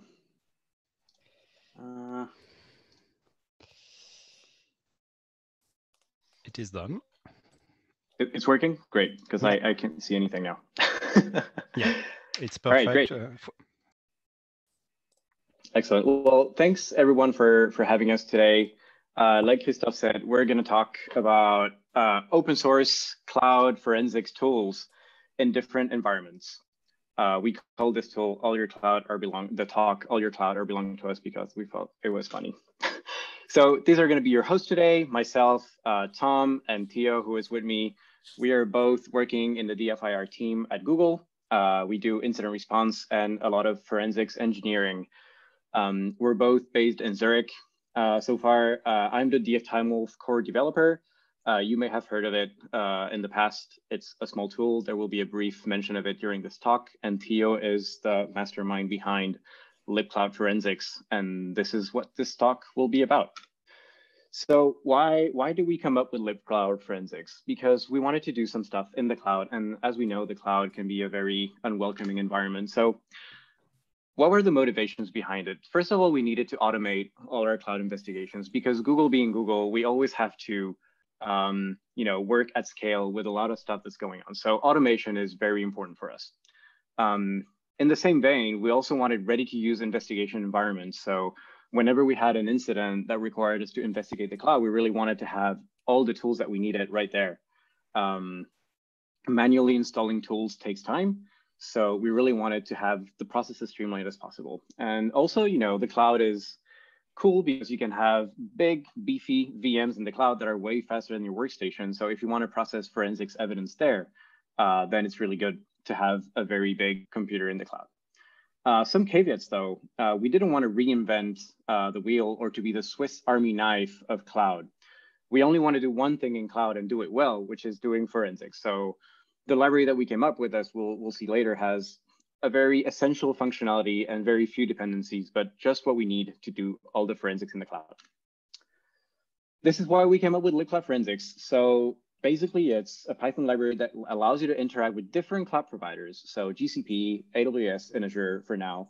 It's very lightweight and it's very focused on forensics. So you can use it to do stuff like copying disks, kind of like a DD in the cloud, spinning up ready-to-use analysis VMs, and also grabbing all types of logs, whether it's on GCP, AWS, or Azure. There's a few similar projects that we saw when we started doing this, which is Apache libcloud, which doesn't have a focus on forensics and supports around 30 different types of cloud providers, which is a lot and way more than what we needed. And also for Steady Security, which is a security project also where Google has its collaboration. But it's focused on GCP and has a few of the primitives that we'll see later on, but it's not really focused on forensics itself. The main challenge that we had was to try to come up with a generic enough way to name things in our project so that it kind of makes sense in different cloud architectures.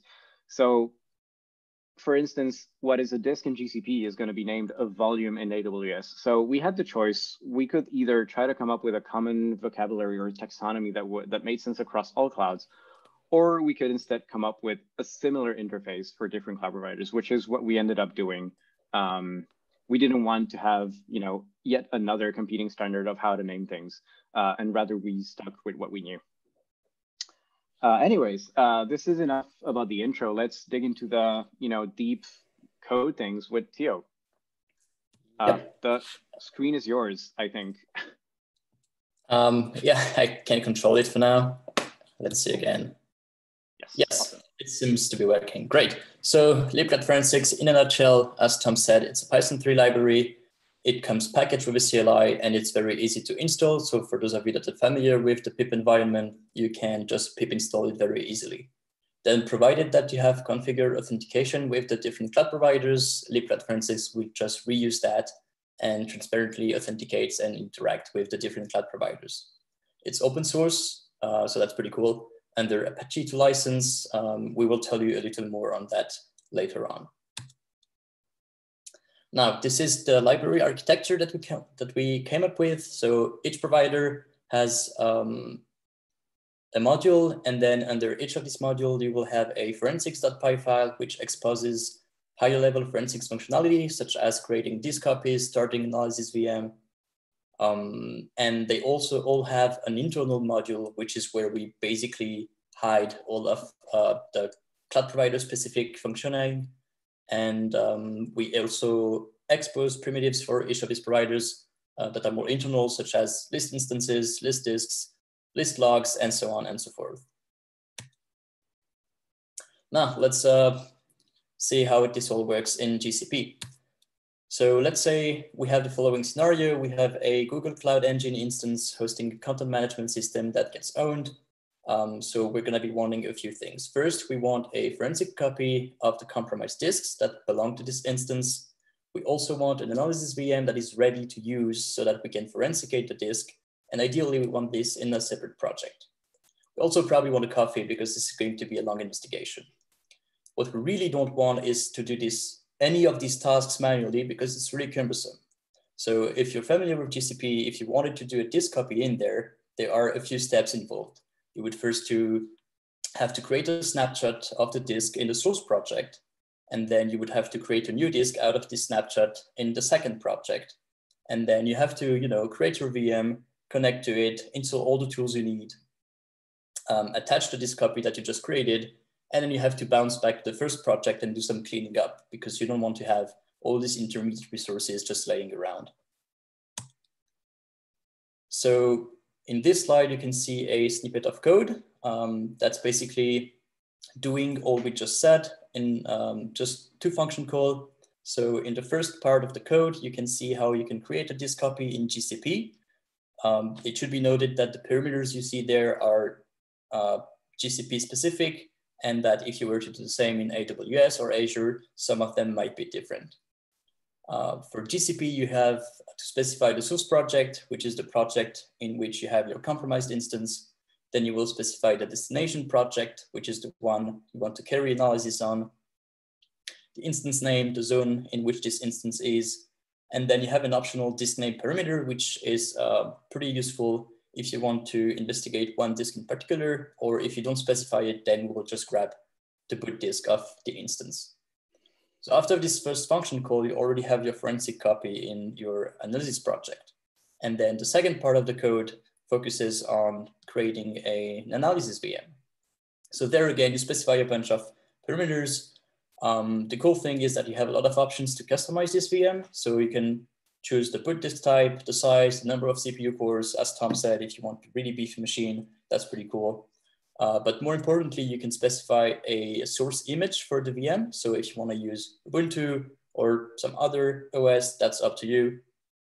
And in particular, you can specify a path to a script that will be executed the first time the machine is boot up. So that's pretty useful if you have any pre-processing job to do on your VM before you start your investigation. Now, this is what you do in code, but libclat forensics also comes with a CLI tool. That's the, in the slide, you can see all the functions that we have in the CLI for GCP. Those are meant to be easy to use and ready to use so that you don't have to write any code. So if we wanted to do exactly what we've done before, but with no code, this is what it would look like. So just two one-liners, one to do the copy of the disk, and want to do to start the analysis VM and get started? Yeah, so as I mentioned before, TimeWolf is a very big user of this library because it interacts a lot with cloud. And TimeWolf is basically our forensics pipeline where we use it to make the link between all the different forensics tools that we have. In this case, this is a slide from a previous talk about how Greendale, this fake university, got compromised by attackers. And this is Cyber Forensics Assurances, the consulting company that comes in and helps them. So in green, you have the Greendale IoT Cloud project. And in blue, you have the incident response project. So a full pipeline usage of this library would look like something like this, where TimeWolf asks the Greendale project to copy the disk for Jenkins. The new copy is returned. This copy is sent to the response project, and an API call is made to Turbinia saying like, hey, Turbinia, can you please forensicate this for me? Turbinia is going to run Plazo or Log2Timeline on the disk image and store a Plazo file in a Google storage. And then this will be sent back to TimeWolf, and TimeWolf will send it to TimeSketch for analysis.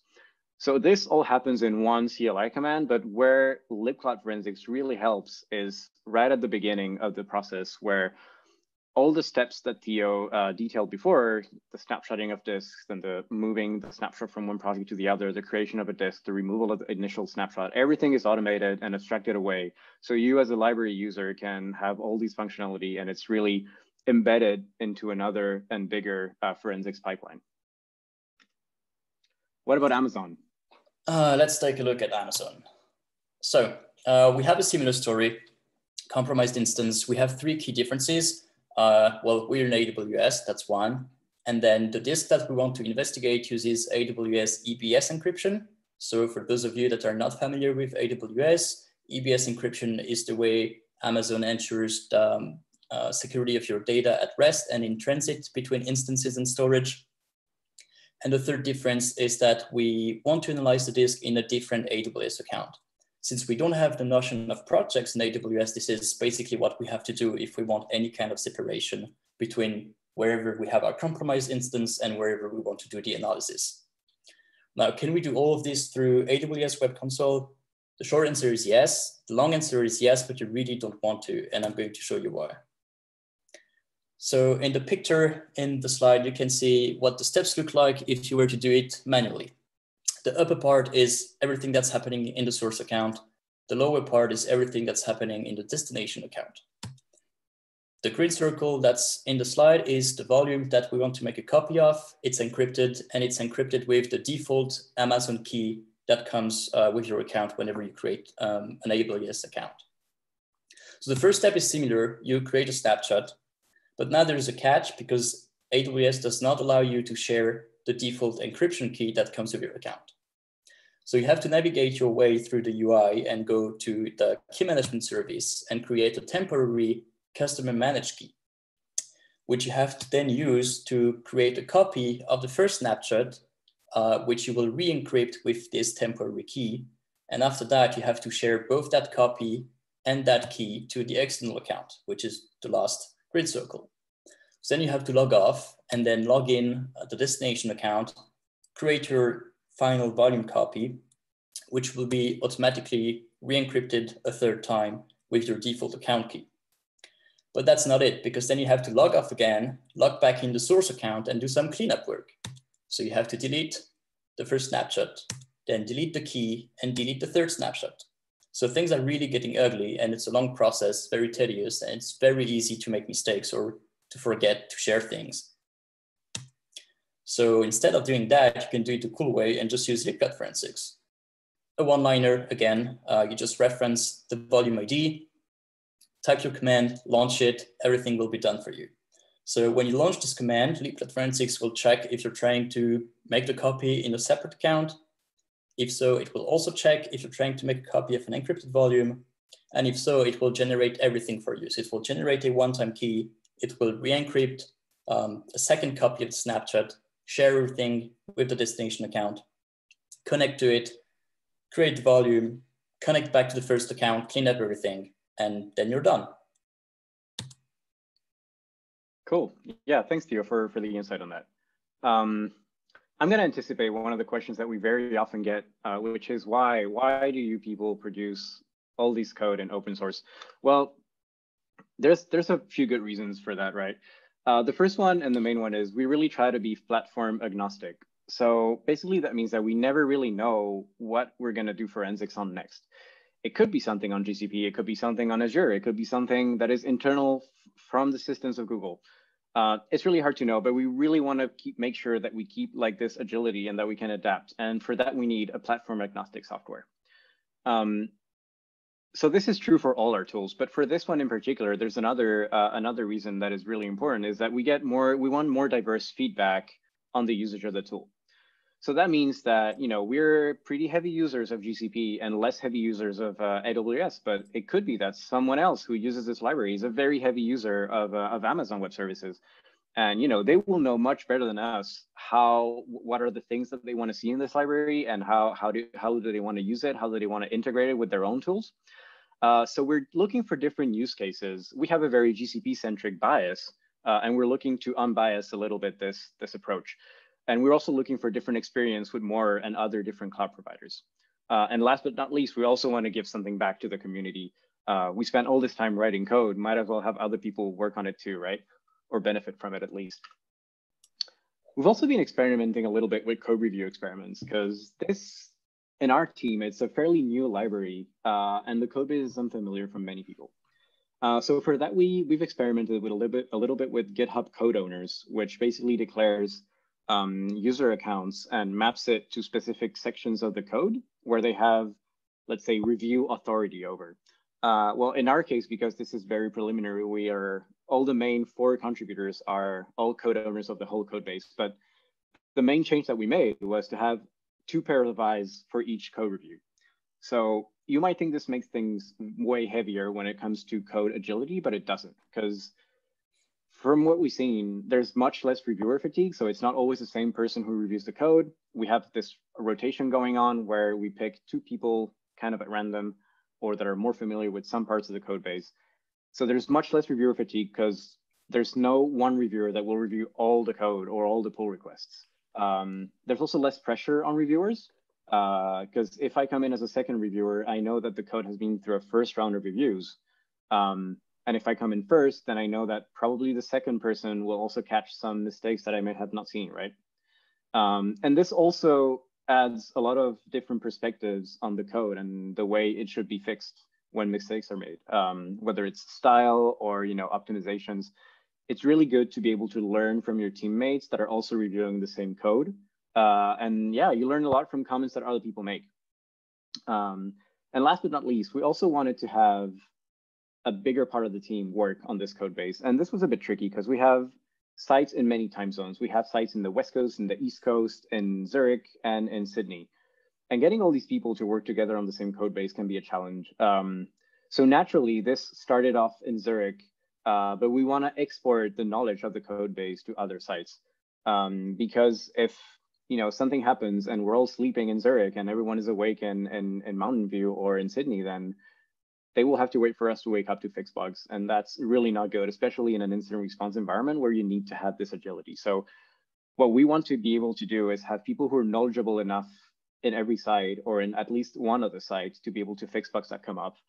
We also want to share maintenance responsibilities. So if some people in one site, they just take time off, well, then someone else can come in, fix bugs, write documentation, and so on. And we also want to split code reviews because it's pretty cool to be able to say, I wrote some code on a Friday evening, and then I just want to, have it reviewed and ready to go by Monday. And then maybe people in Sunnyvale can take over their shift and review the code, and then I can keep working on it on Sunday morning, and I don't have to wait for the whole team to review it when they're in the same time zone as me. So that's also pretty good.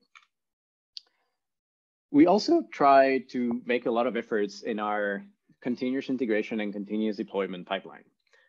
So you may think CI and CD is really a software engineer thing, but let me assure you it's not. I don't consider myself a software engineer, more of a security engineer, because I like to focus on features that my code does and how it helps me tackle the problems that I have. I care little about coding structure and things. It's important, but what I want to focus on is features, right? So by this, I want to automate as much of the quality assurance as possible. So I want to have my tests run every single time that I receive a pull request. And this is super important because you want to be able to merge with confidence, right? You want to be able to say, well, I'm going to merge this code into my main code base, and I want to have a certain amount of confidence that it's not going to break everything. So that's pretty good to have unit tests, and we use GitHub Actions for that, and it's been really good so far. We're also using end-to-end testing through Jenkins. And that's also pretty good because it allows us to detect API changes early. I mean, libcloud forensics is all about interacting with APIs that we have little control over. So, you know, you don't want to wait until you're in the middle of an incident response just to find out that an API method that you were relying on has been deprecated. You want to know this early on, and it has already caught a few things that were really good to have and to fix early on before we're using it in an incident. This is an awesome sticker, by the way. So they ship everywhere. About code quality. So we use type hinting a lot, which is a new feature in Python 3. It makes Python a little less YOLO and allows you to have a little more structure when you try to specify types and things. It makes things a little bit more consistent, and it will also catch a lot of errors very early on. We also have linter checks, and linter checks allow us to have a certain type of consistency across the entire code base.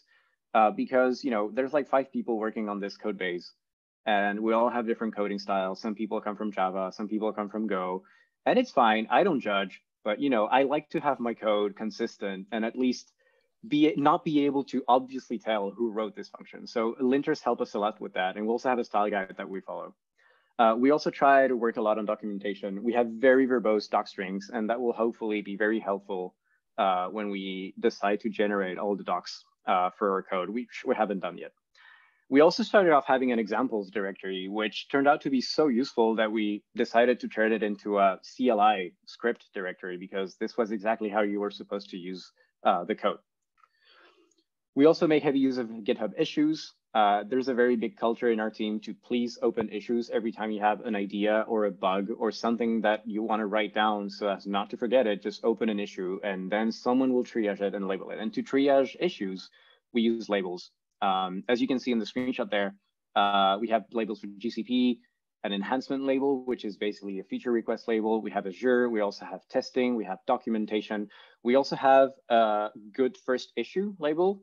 And that's really useful because newcomers to the code base that want to contribute, they may want to have easy things to tackle first. So this allows us to say, like, hey, maybe take a look at this issue first. And, you know, that will give you, it's not really challenging, but it will give you a good overview of how the code base is.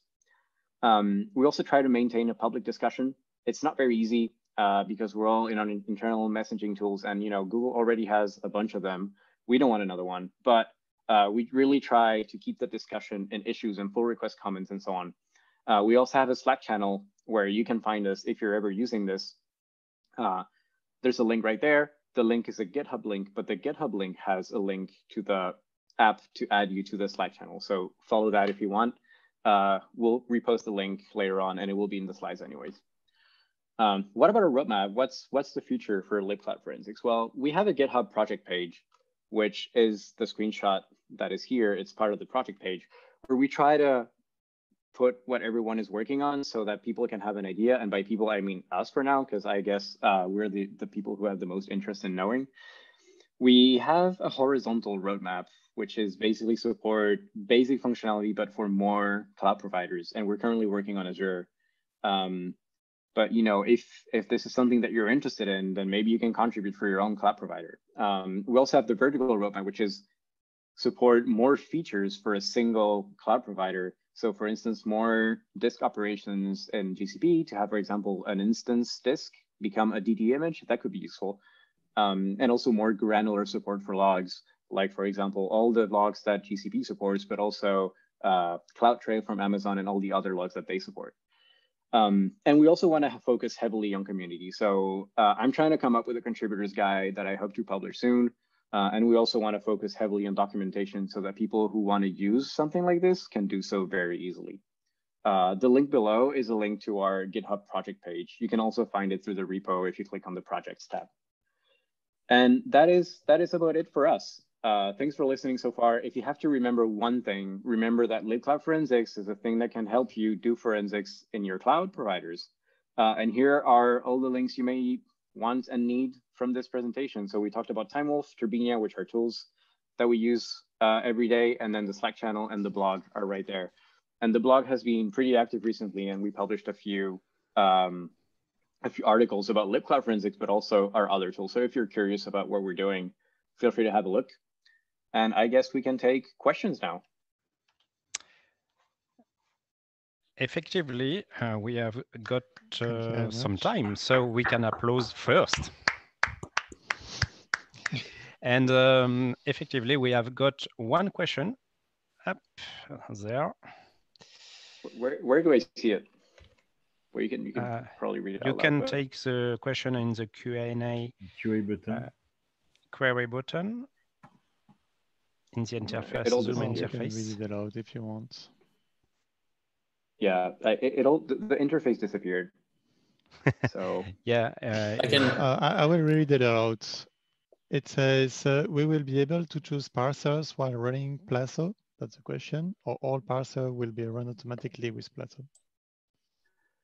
Okay, so that's a really good question. Not about libcloud forensics, but I can still answer it. So you can select what Plazo versions to use, Plazo parsers to use when you run Plazo. But I assume this question is more about how Turbinia decides to run Plazo and which parsers it decides to run. So one of the features that Aaron, who's working on Turbinia, is working on right now is to have some sort of recipes with which you can launch Turbinia. And in that case, you could say, hey, Turbinia, I want you to run Plazo, but I only want you to run very specific parsers, or basically run Plazo with these options. Just like you could have, please export it to TimeSketch, but only run these specific analyzers, or maybe even, just run Plazo and don't run strings on the whole disk. So yes, this is customizable in Turbinia. In Plazo, it's already a thing, so you can just pick the parsers that you want.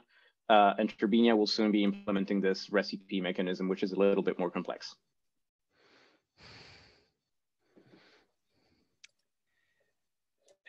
Another one question, I can read it. I think it is a kind of troll, but you have to, we have to deal with. I will play along.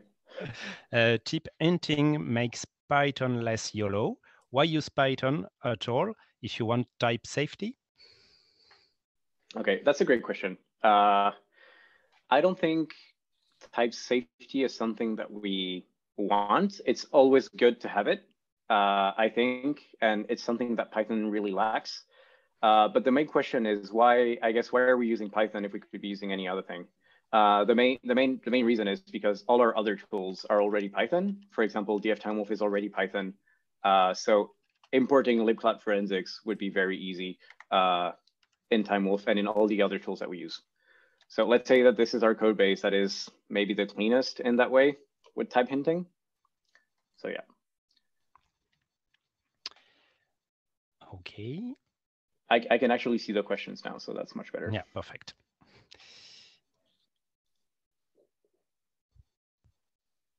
But there's no questions anymore. Oh well. maybe one more. If you run yourself the forensic analysis, can you give us an idea on what scale or how many cloud instances you can actually examine or analyze with these tools at once? What is the scale? Okay. What is the goal in terms of scale? Okay, that's a good question. So the goals in terms of scale are to be able to scale, right? For now, it is true that we haven't considered parallelizing libcloud forensics or its functionality, but the main time sink in doing this won't be situated in the cloud forensics library. It will be more waiting on the GCP platform to actually do the actions, right? So in that way, it would be fairly easy for us to just thread the CLI invocation in a bash script or something. So that would work. On the other hand, Turbinia and TimeSketch are really made to be able to scale a lot. And Turbinia can deal with a lot of disks at the same time. It's like running Plazo in the cloud, but on a very, very beefy VM, right? And TimeSketch can also deal with hundreds of timelines at the same time. So these two other tools are really made to scale, and TimeWolf is made to orchestrate all these tools between them. So yeah. Okay. Theo, did you have something to add to the typing question? Because I saw that the notification said that you would answer something. Oh yeah, I was just clicking buttons. But okay. I guess it would be worth adding, it also just helps us catch mistakes because Python being Python sometimes just write things and you might overwrite variables or whatever and then pass to some function, something that's really not expected. And so rather, instead of waiting that it just explodes when you're actually running the tool, we can just use type hinting to help us catch this earlier and just make sure our tools are safe to use, so to speak. Okay, so no more question in the audience. We have got around 10 minutes ahead, so we can stand by and take another pause, or we can also switch to IRC if you want to chat. The question on Python has been asked at the first time on Freenode, so. Right, I can join the IRC channel and deal with the trolls over there. It's fine. Yeah, it's okay. It's okay. So we take a 9-minute pause before the last talk with Tom about Frida and QBDI. So see you there. Okay. Thank you. Thank you very much.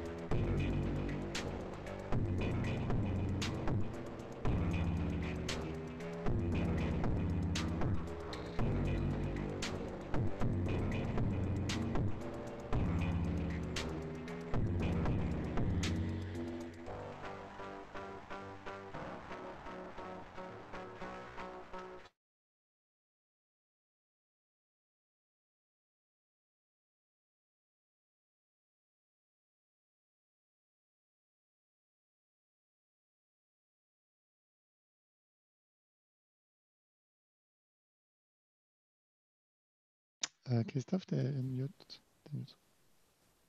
Yeah, it's better if I unmute. So thank you, Philip. Well, we are back for our last talk of this afternoon. We are going to welcome Tom Cheka from Quarks Lab, talking about combined advantages of Frida and QBDI on Android. Tom, the stage is yours. Thank you. Can you hear me? Yeah, perfectly. Okay, cool. Okay, so let's share my screen first.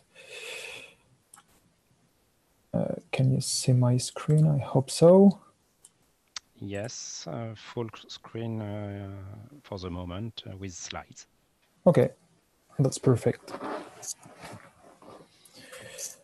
Okay, so here we go. Hello, everyone.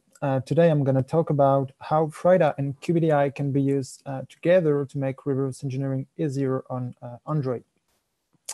So first of all, quick introduction. Who am I? I'm Tom. I work as a security engineer at Quarks Lab, which is a security company based in Paris.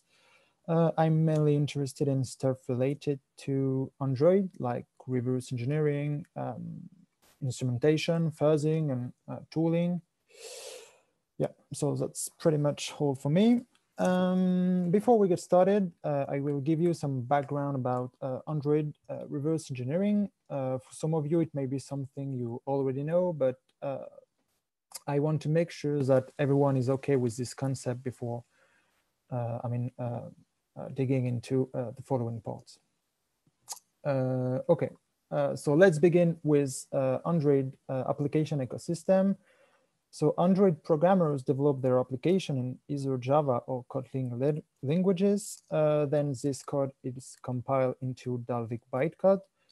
If you're interested in knowing what this bytecode is about, you can have a look online. After that, the bytecode is stored in DEX files, which stand for Dalvik executable. And finally, these files are embedded in the final APK file, which basically represent the application. When it comes to running the application, this code needs to be executed. So before Android 5, it was done thanks to a virtual machine called Dalvik VM. But since performances weren't that good, it was next replaced by another approach called Android runtime, which consists of compiling ahead of time the Dalvik bytecode into machine code, which can be executed natively on the CPU. Regarding reverse engineering, there are some tools out there, such as JDX and APK tool, to help you read through a human readable representation of the code. That way you can retrieve something that really looks like the original code. On top of that, Android, especially Java, provides an interface to allow developer to write and call native code from the Java side. This mechanism is called Java Native Interface, which is often just shortened JNI. Technically speaking, the code is put into a shell library, which is embedded in the APK file and is loaded into memory at runtime. So now reverse engineering is more difficult because you need to deal with native code. Okay, so now let's pretend you're a developer and you want to protect your encryption function, which is basically a simple XOR function because you're really good at cryptography. You can see that when you decompile the Dalvik bytecode into Java representation with JDX, everything remains pretty much the same except function and variable names. It's mostly due to ProGuard, which is an optimizer which provides minimal protection against reverse engineering. So that's not a really great idea to write sensitive function like that, because an attacker could understand it without effort. Okay, so now let's shift this function to the native side. So of course, you need to pass buffer length in arguments, but the logic is pretty much the same. We can try to compile it and see what the graph looks like in the disassembler. Okay, so if you choose not to use an obfuscator, we can more or less easily understand what this function is doing. I mean, at the top of the function, the first basic block is presumably responsible for initialization. Then we clearly see a loop with the loop condition. On the left, the processing block, which contains the XOR instructions. And on the right, the epilogue of the function. Now, with obfuscation, it's like much more complicated to understand what's going on because, I mean, at least statically, because OLLVM used some obfuscation technique like flattening to scramble the control flow. So it's just a pain to understand that this function is actually a simple XOR encryption. So we need another approach. We can still try to understand what this function is doing dynamically with a debugger like GDB or LLDB.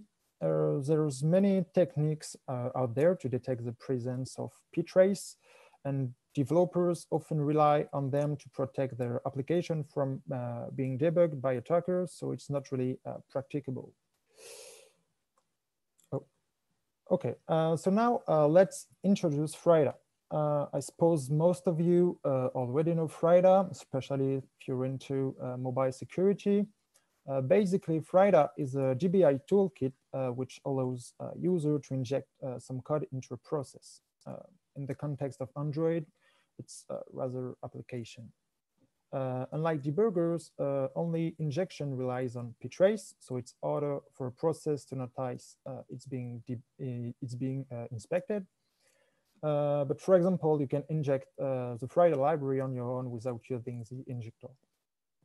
FRIDA is widely used on Android because reverse engineer can run the FRIDA server on remote devices, develop and inject their script directly from their host machine. So it's really convenient, and they can debug at both Java and native level. So it's really powerful. In practice, how does it work? First, we need to find the address of the function we're interested in and declare callbacks, which will be called before and after the function is called. So that way, you can print the arguments passed to the function and the return value. However, we still face some limitation here, as you can see, because we can print arguments, but we're not able to understand how the function processes them.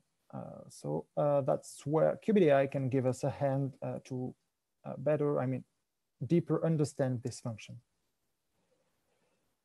Okay, so first off, a quick introduction of QBDI. QBDI has been initially developed by Cédric Tessier and Charles Hubin when working at Quarks Lab. Like FRIDA, it's a GBI framework, but it has been designed another way. Indeed, it's based on LLVM, and it rather works at basic block and instruction scale. And yeah, that's why it can help us get an accurate understanding of the function we're looking into. Okay, that's cool, but how to use it? A GBI tool doesn't instrument the whole code because it would be like a pain in terms of performances. As a result, we need to explicitly specify some parts of the memory we're interested in. It can be a whole module or only a specific part of it. You can also instrument the entire address space, but I highly discourage you from doing so because it's super heavy and there's a few use cases where you need to instrument all the process. So yeah, it's not a great idea. Then in order to tell QBDI what you want to gather, you need to define what we call callbacks. Basically, a callback is a function called whenever encountering a specific situation. For example, before, after executing an instruction, when you come across a new basic block you haven't seen before, or when the code jumps to a range that isn't handled by QBDI, it's like really useful for getting a dependency like library calls, for example. Okay, so that was theory, but now let's play around with the C++ API with a quick demo. So I'm gonna detail all these steps while showing you the code. So I hope it works.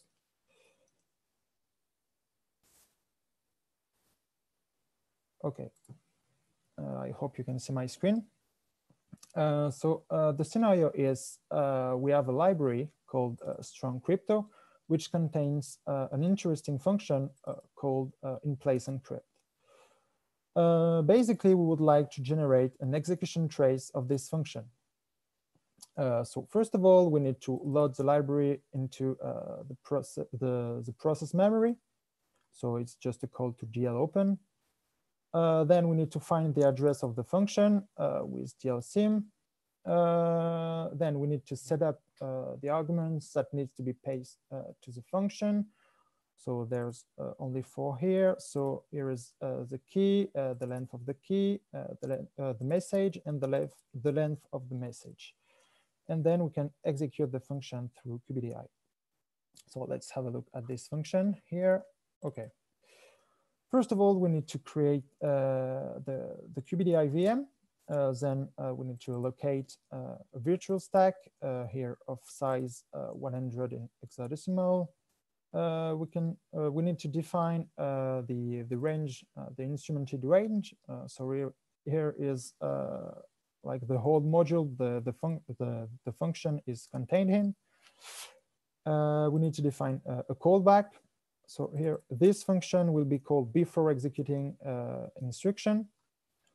This function only is responsible for printing the current address and the disassembly of the instruction.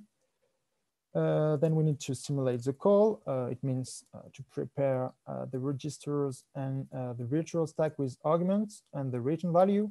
That way, QBDI can know when the execution is over. Then we just run the functions through QBDI, get the return value, free the virtual stack, and just return. Let's run it to see. Okay, so let's compile it and just run it. Okay, so it seems great. Sorry. We have the address and the disassembly of the instruction, so that's good. Let's get back to the slides.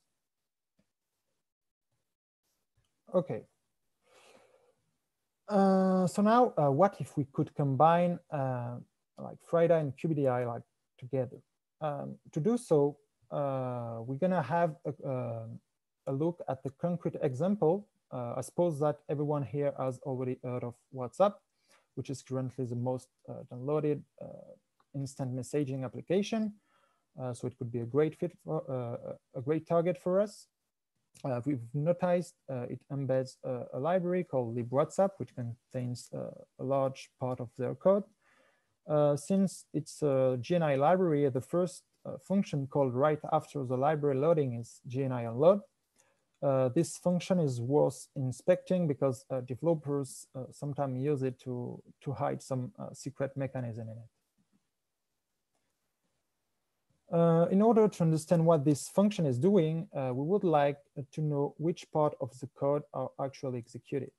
For example, like we just did, we could generate an execution trace containing every instruction that has been executed from the beginning to the end of the function. I mean, including subfunctions. The idea is instead of letting the function run as usual, we could execute it through QBDI.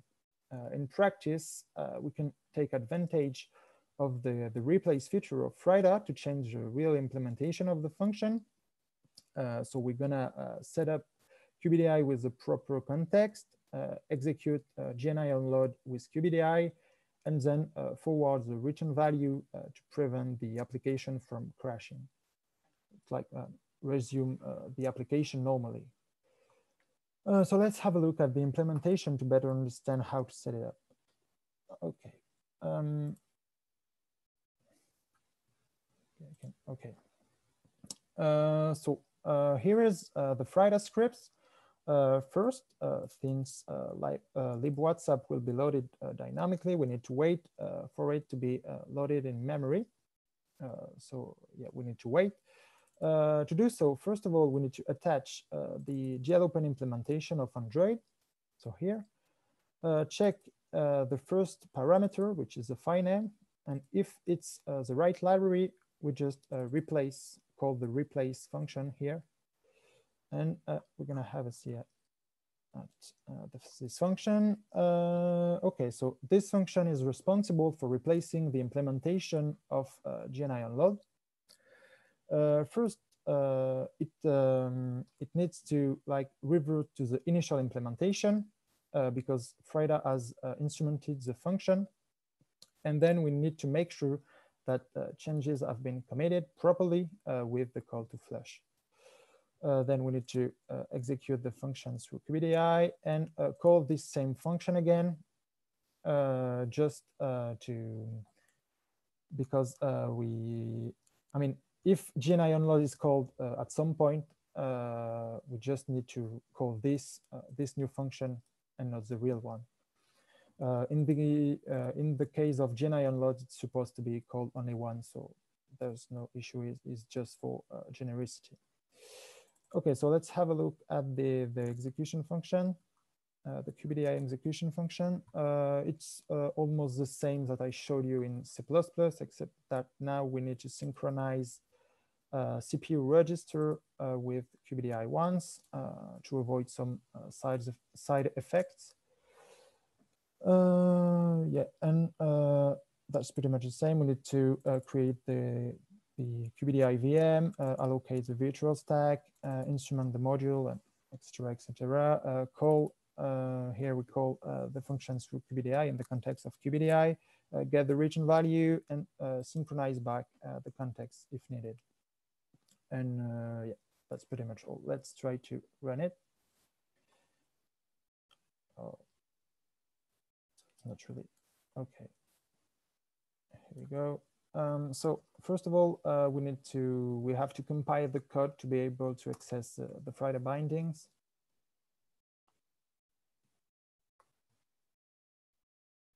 Okay, it was long.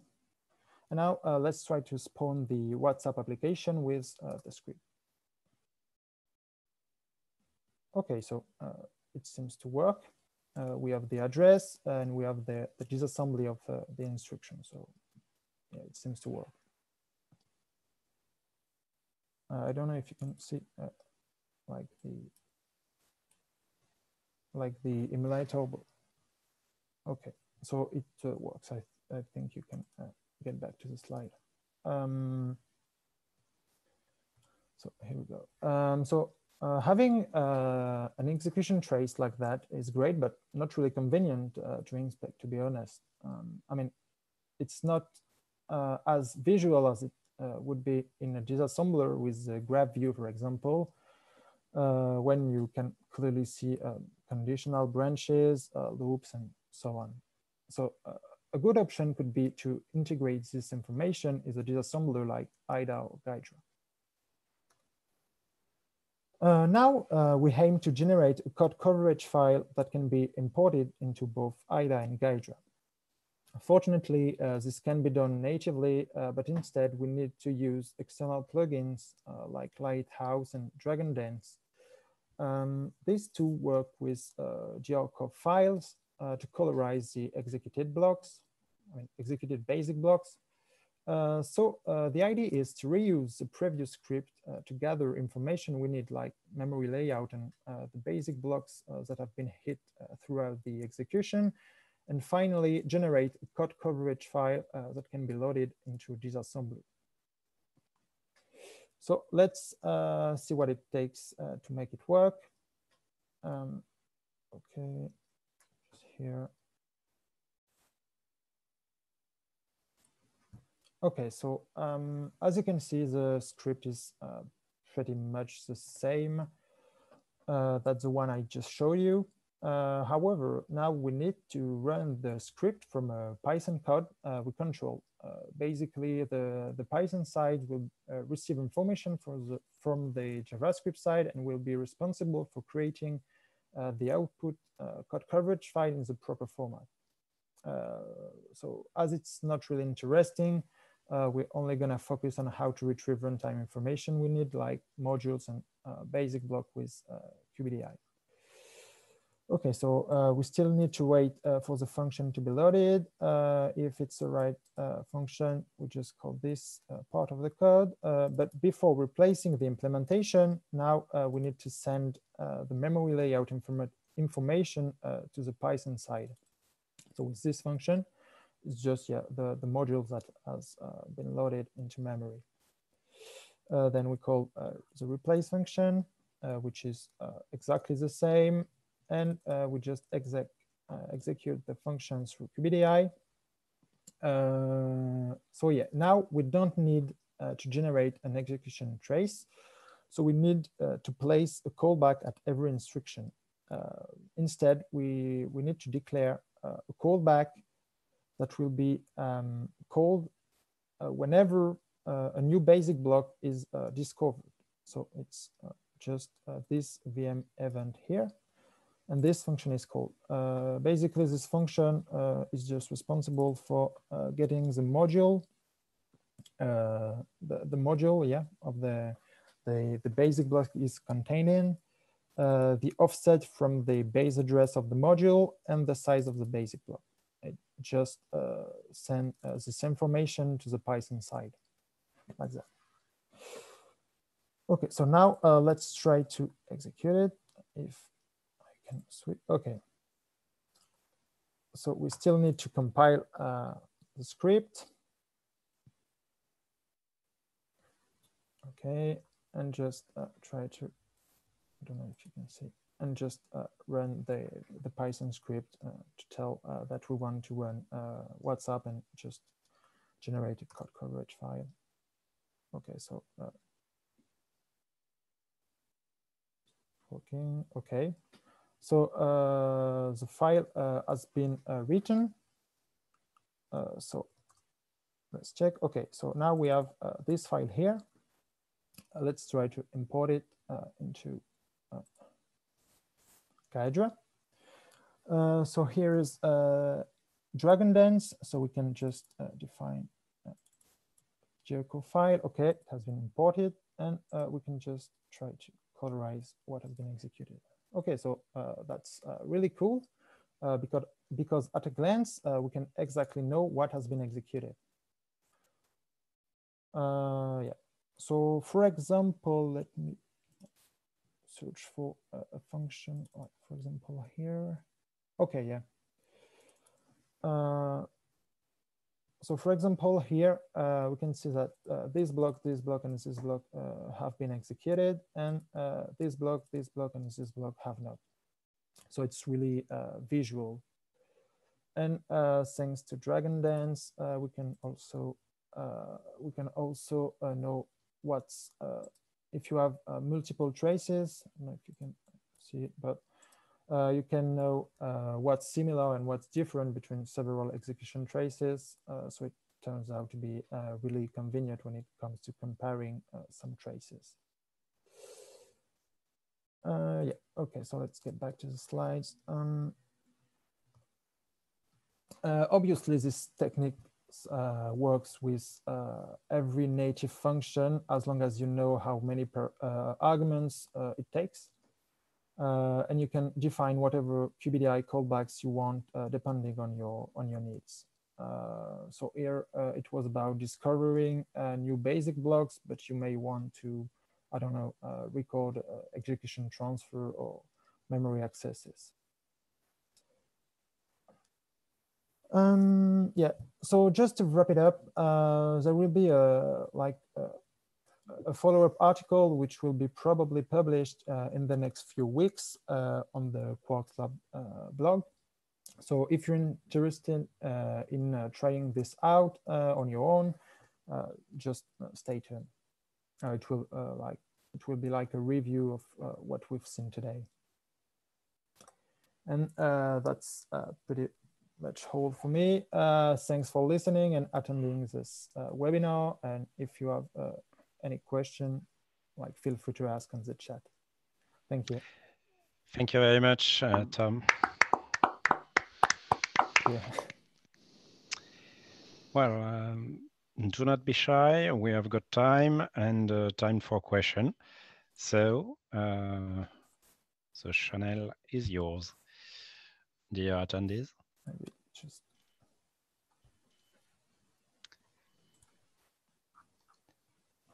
maybe a question with the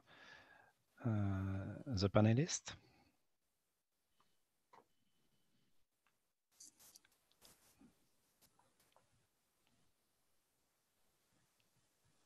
No question? Good question? I think so. You have been too clear, Tom. Yeah. So, Philippe, nothing to add on your side? Maybe you don't hear me. Taking off. You're just digging. So you will be able to join Tom if you want. If you had in the future. One question. Yeah. So so have you used similar method to debug embedded system other than Android? To be honest, no. But it's possible. The only limit is that for now, QBDI only supports x86 and x86 and x64. Sorry, but yeah, you can use it if you're running embedded system using this architecture. But I'm not sure you can find a lot, to be honest. But the ARM support is supposed to be released. I mean, hopefully soon. Perfect. Another one?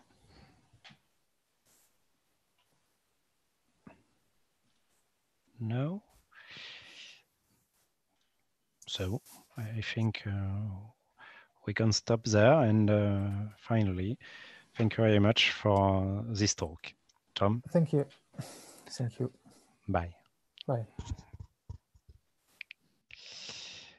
And so we will end this afternoon.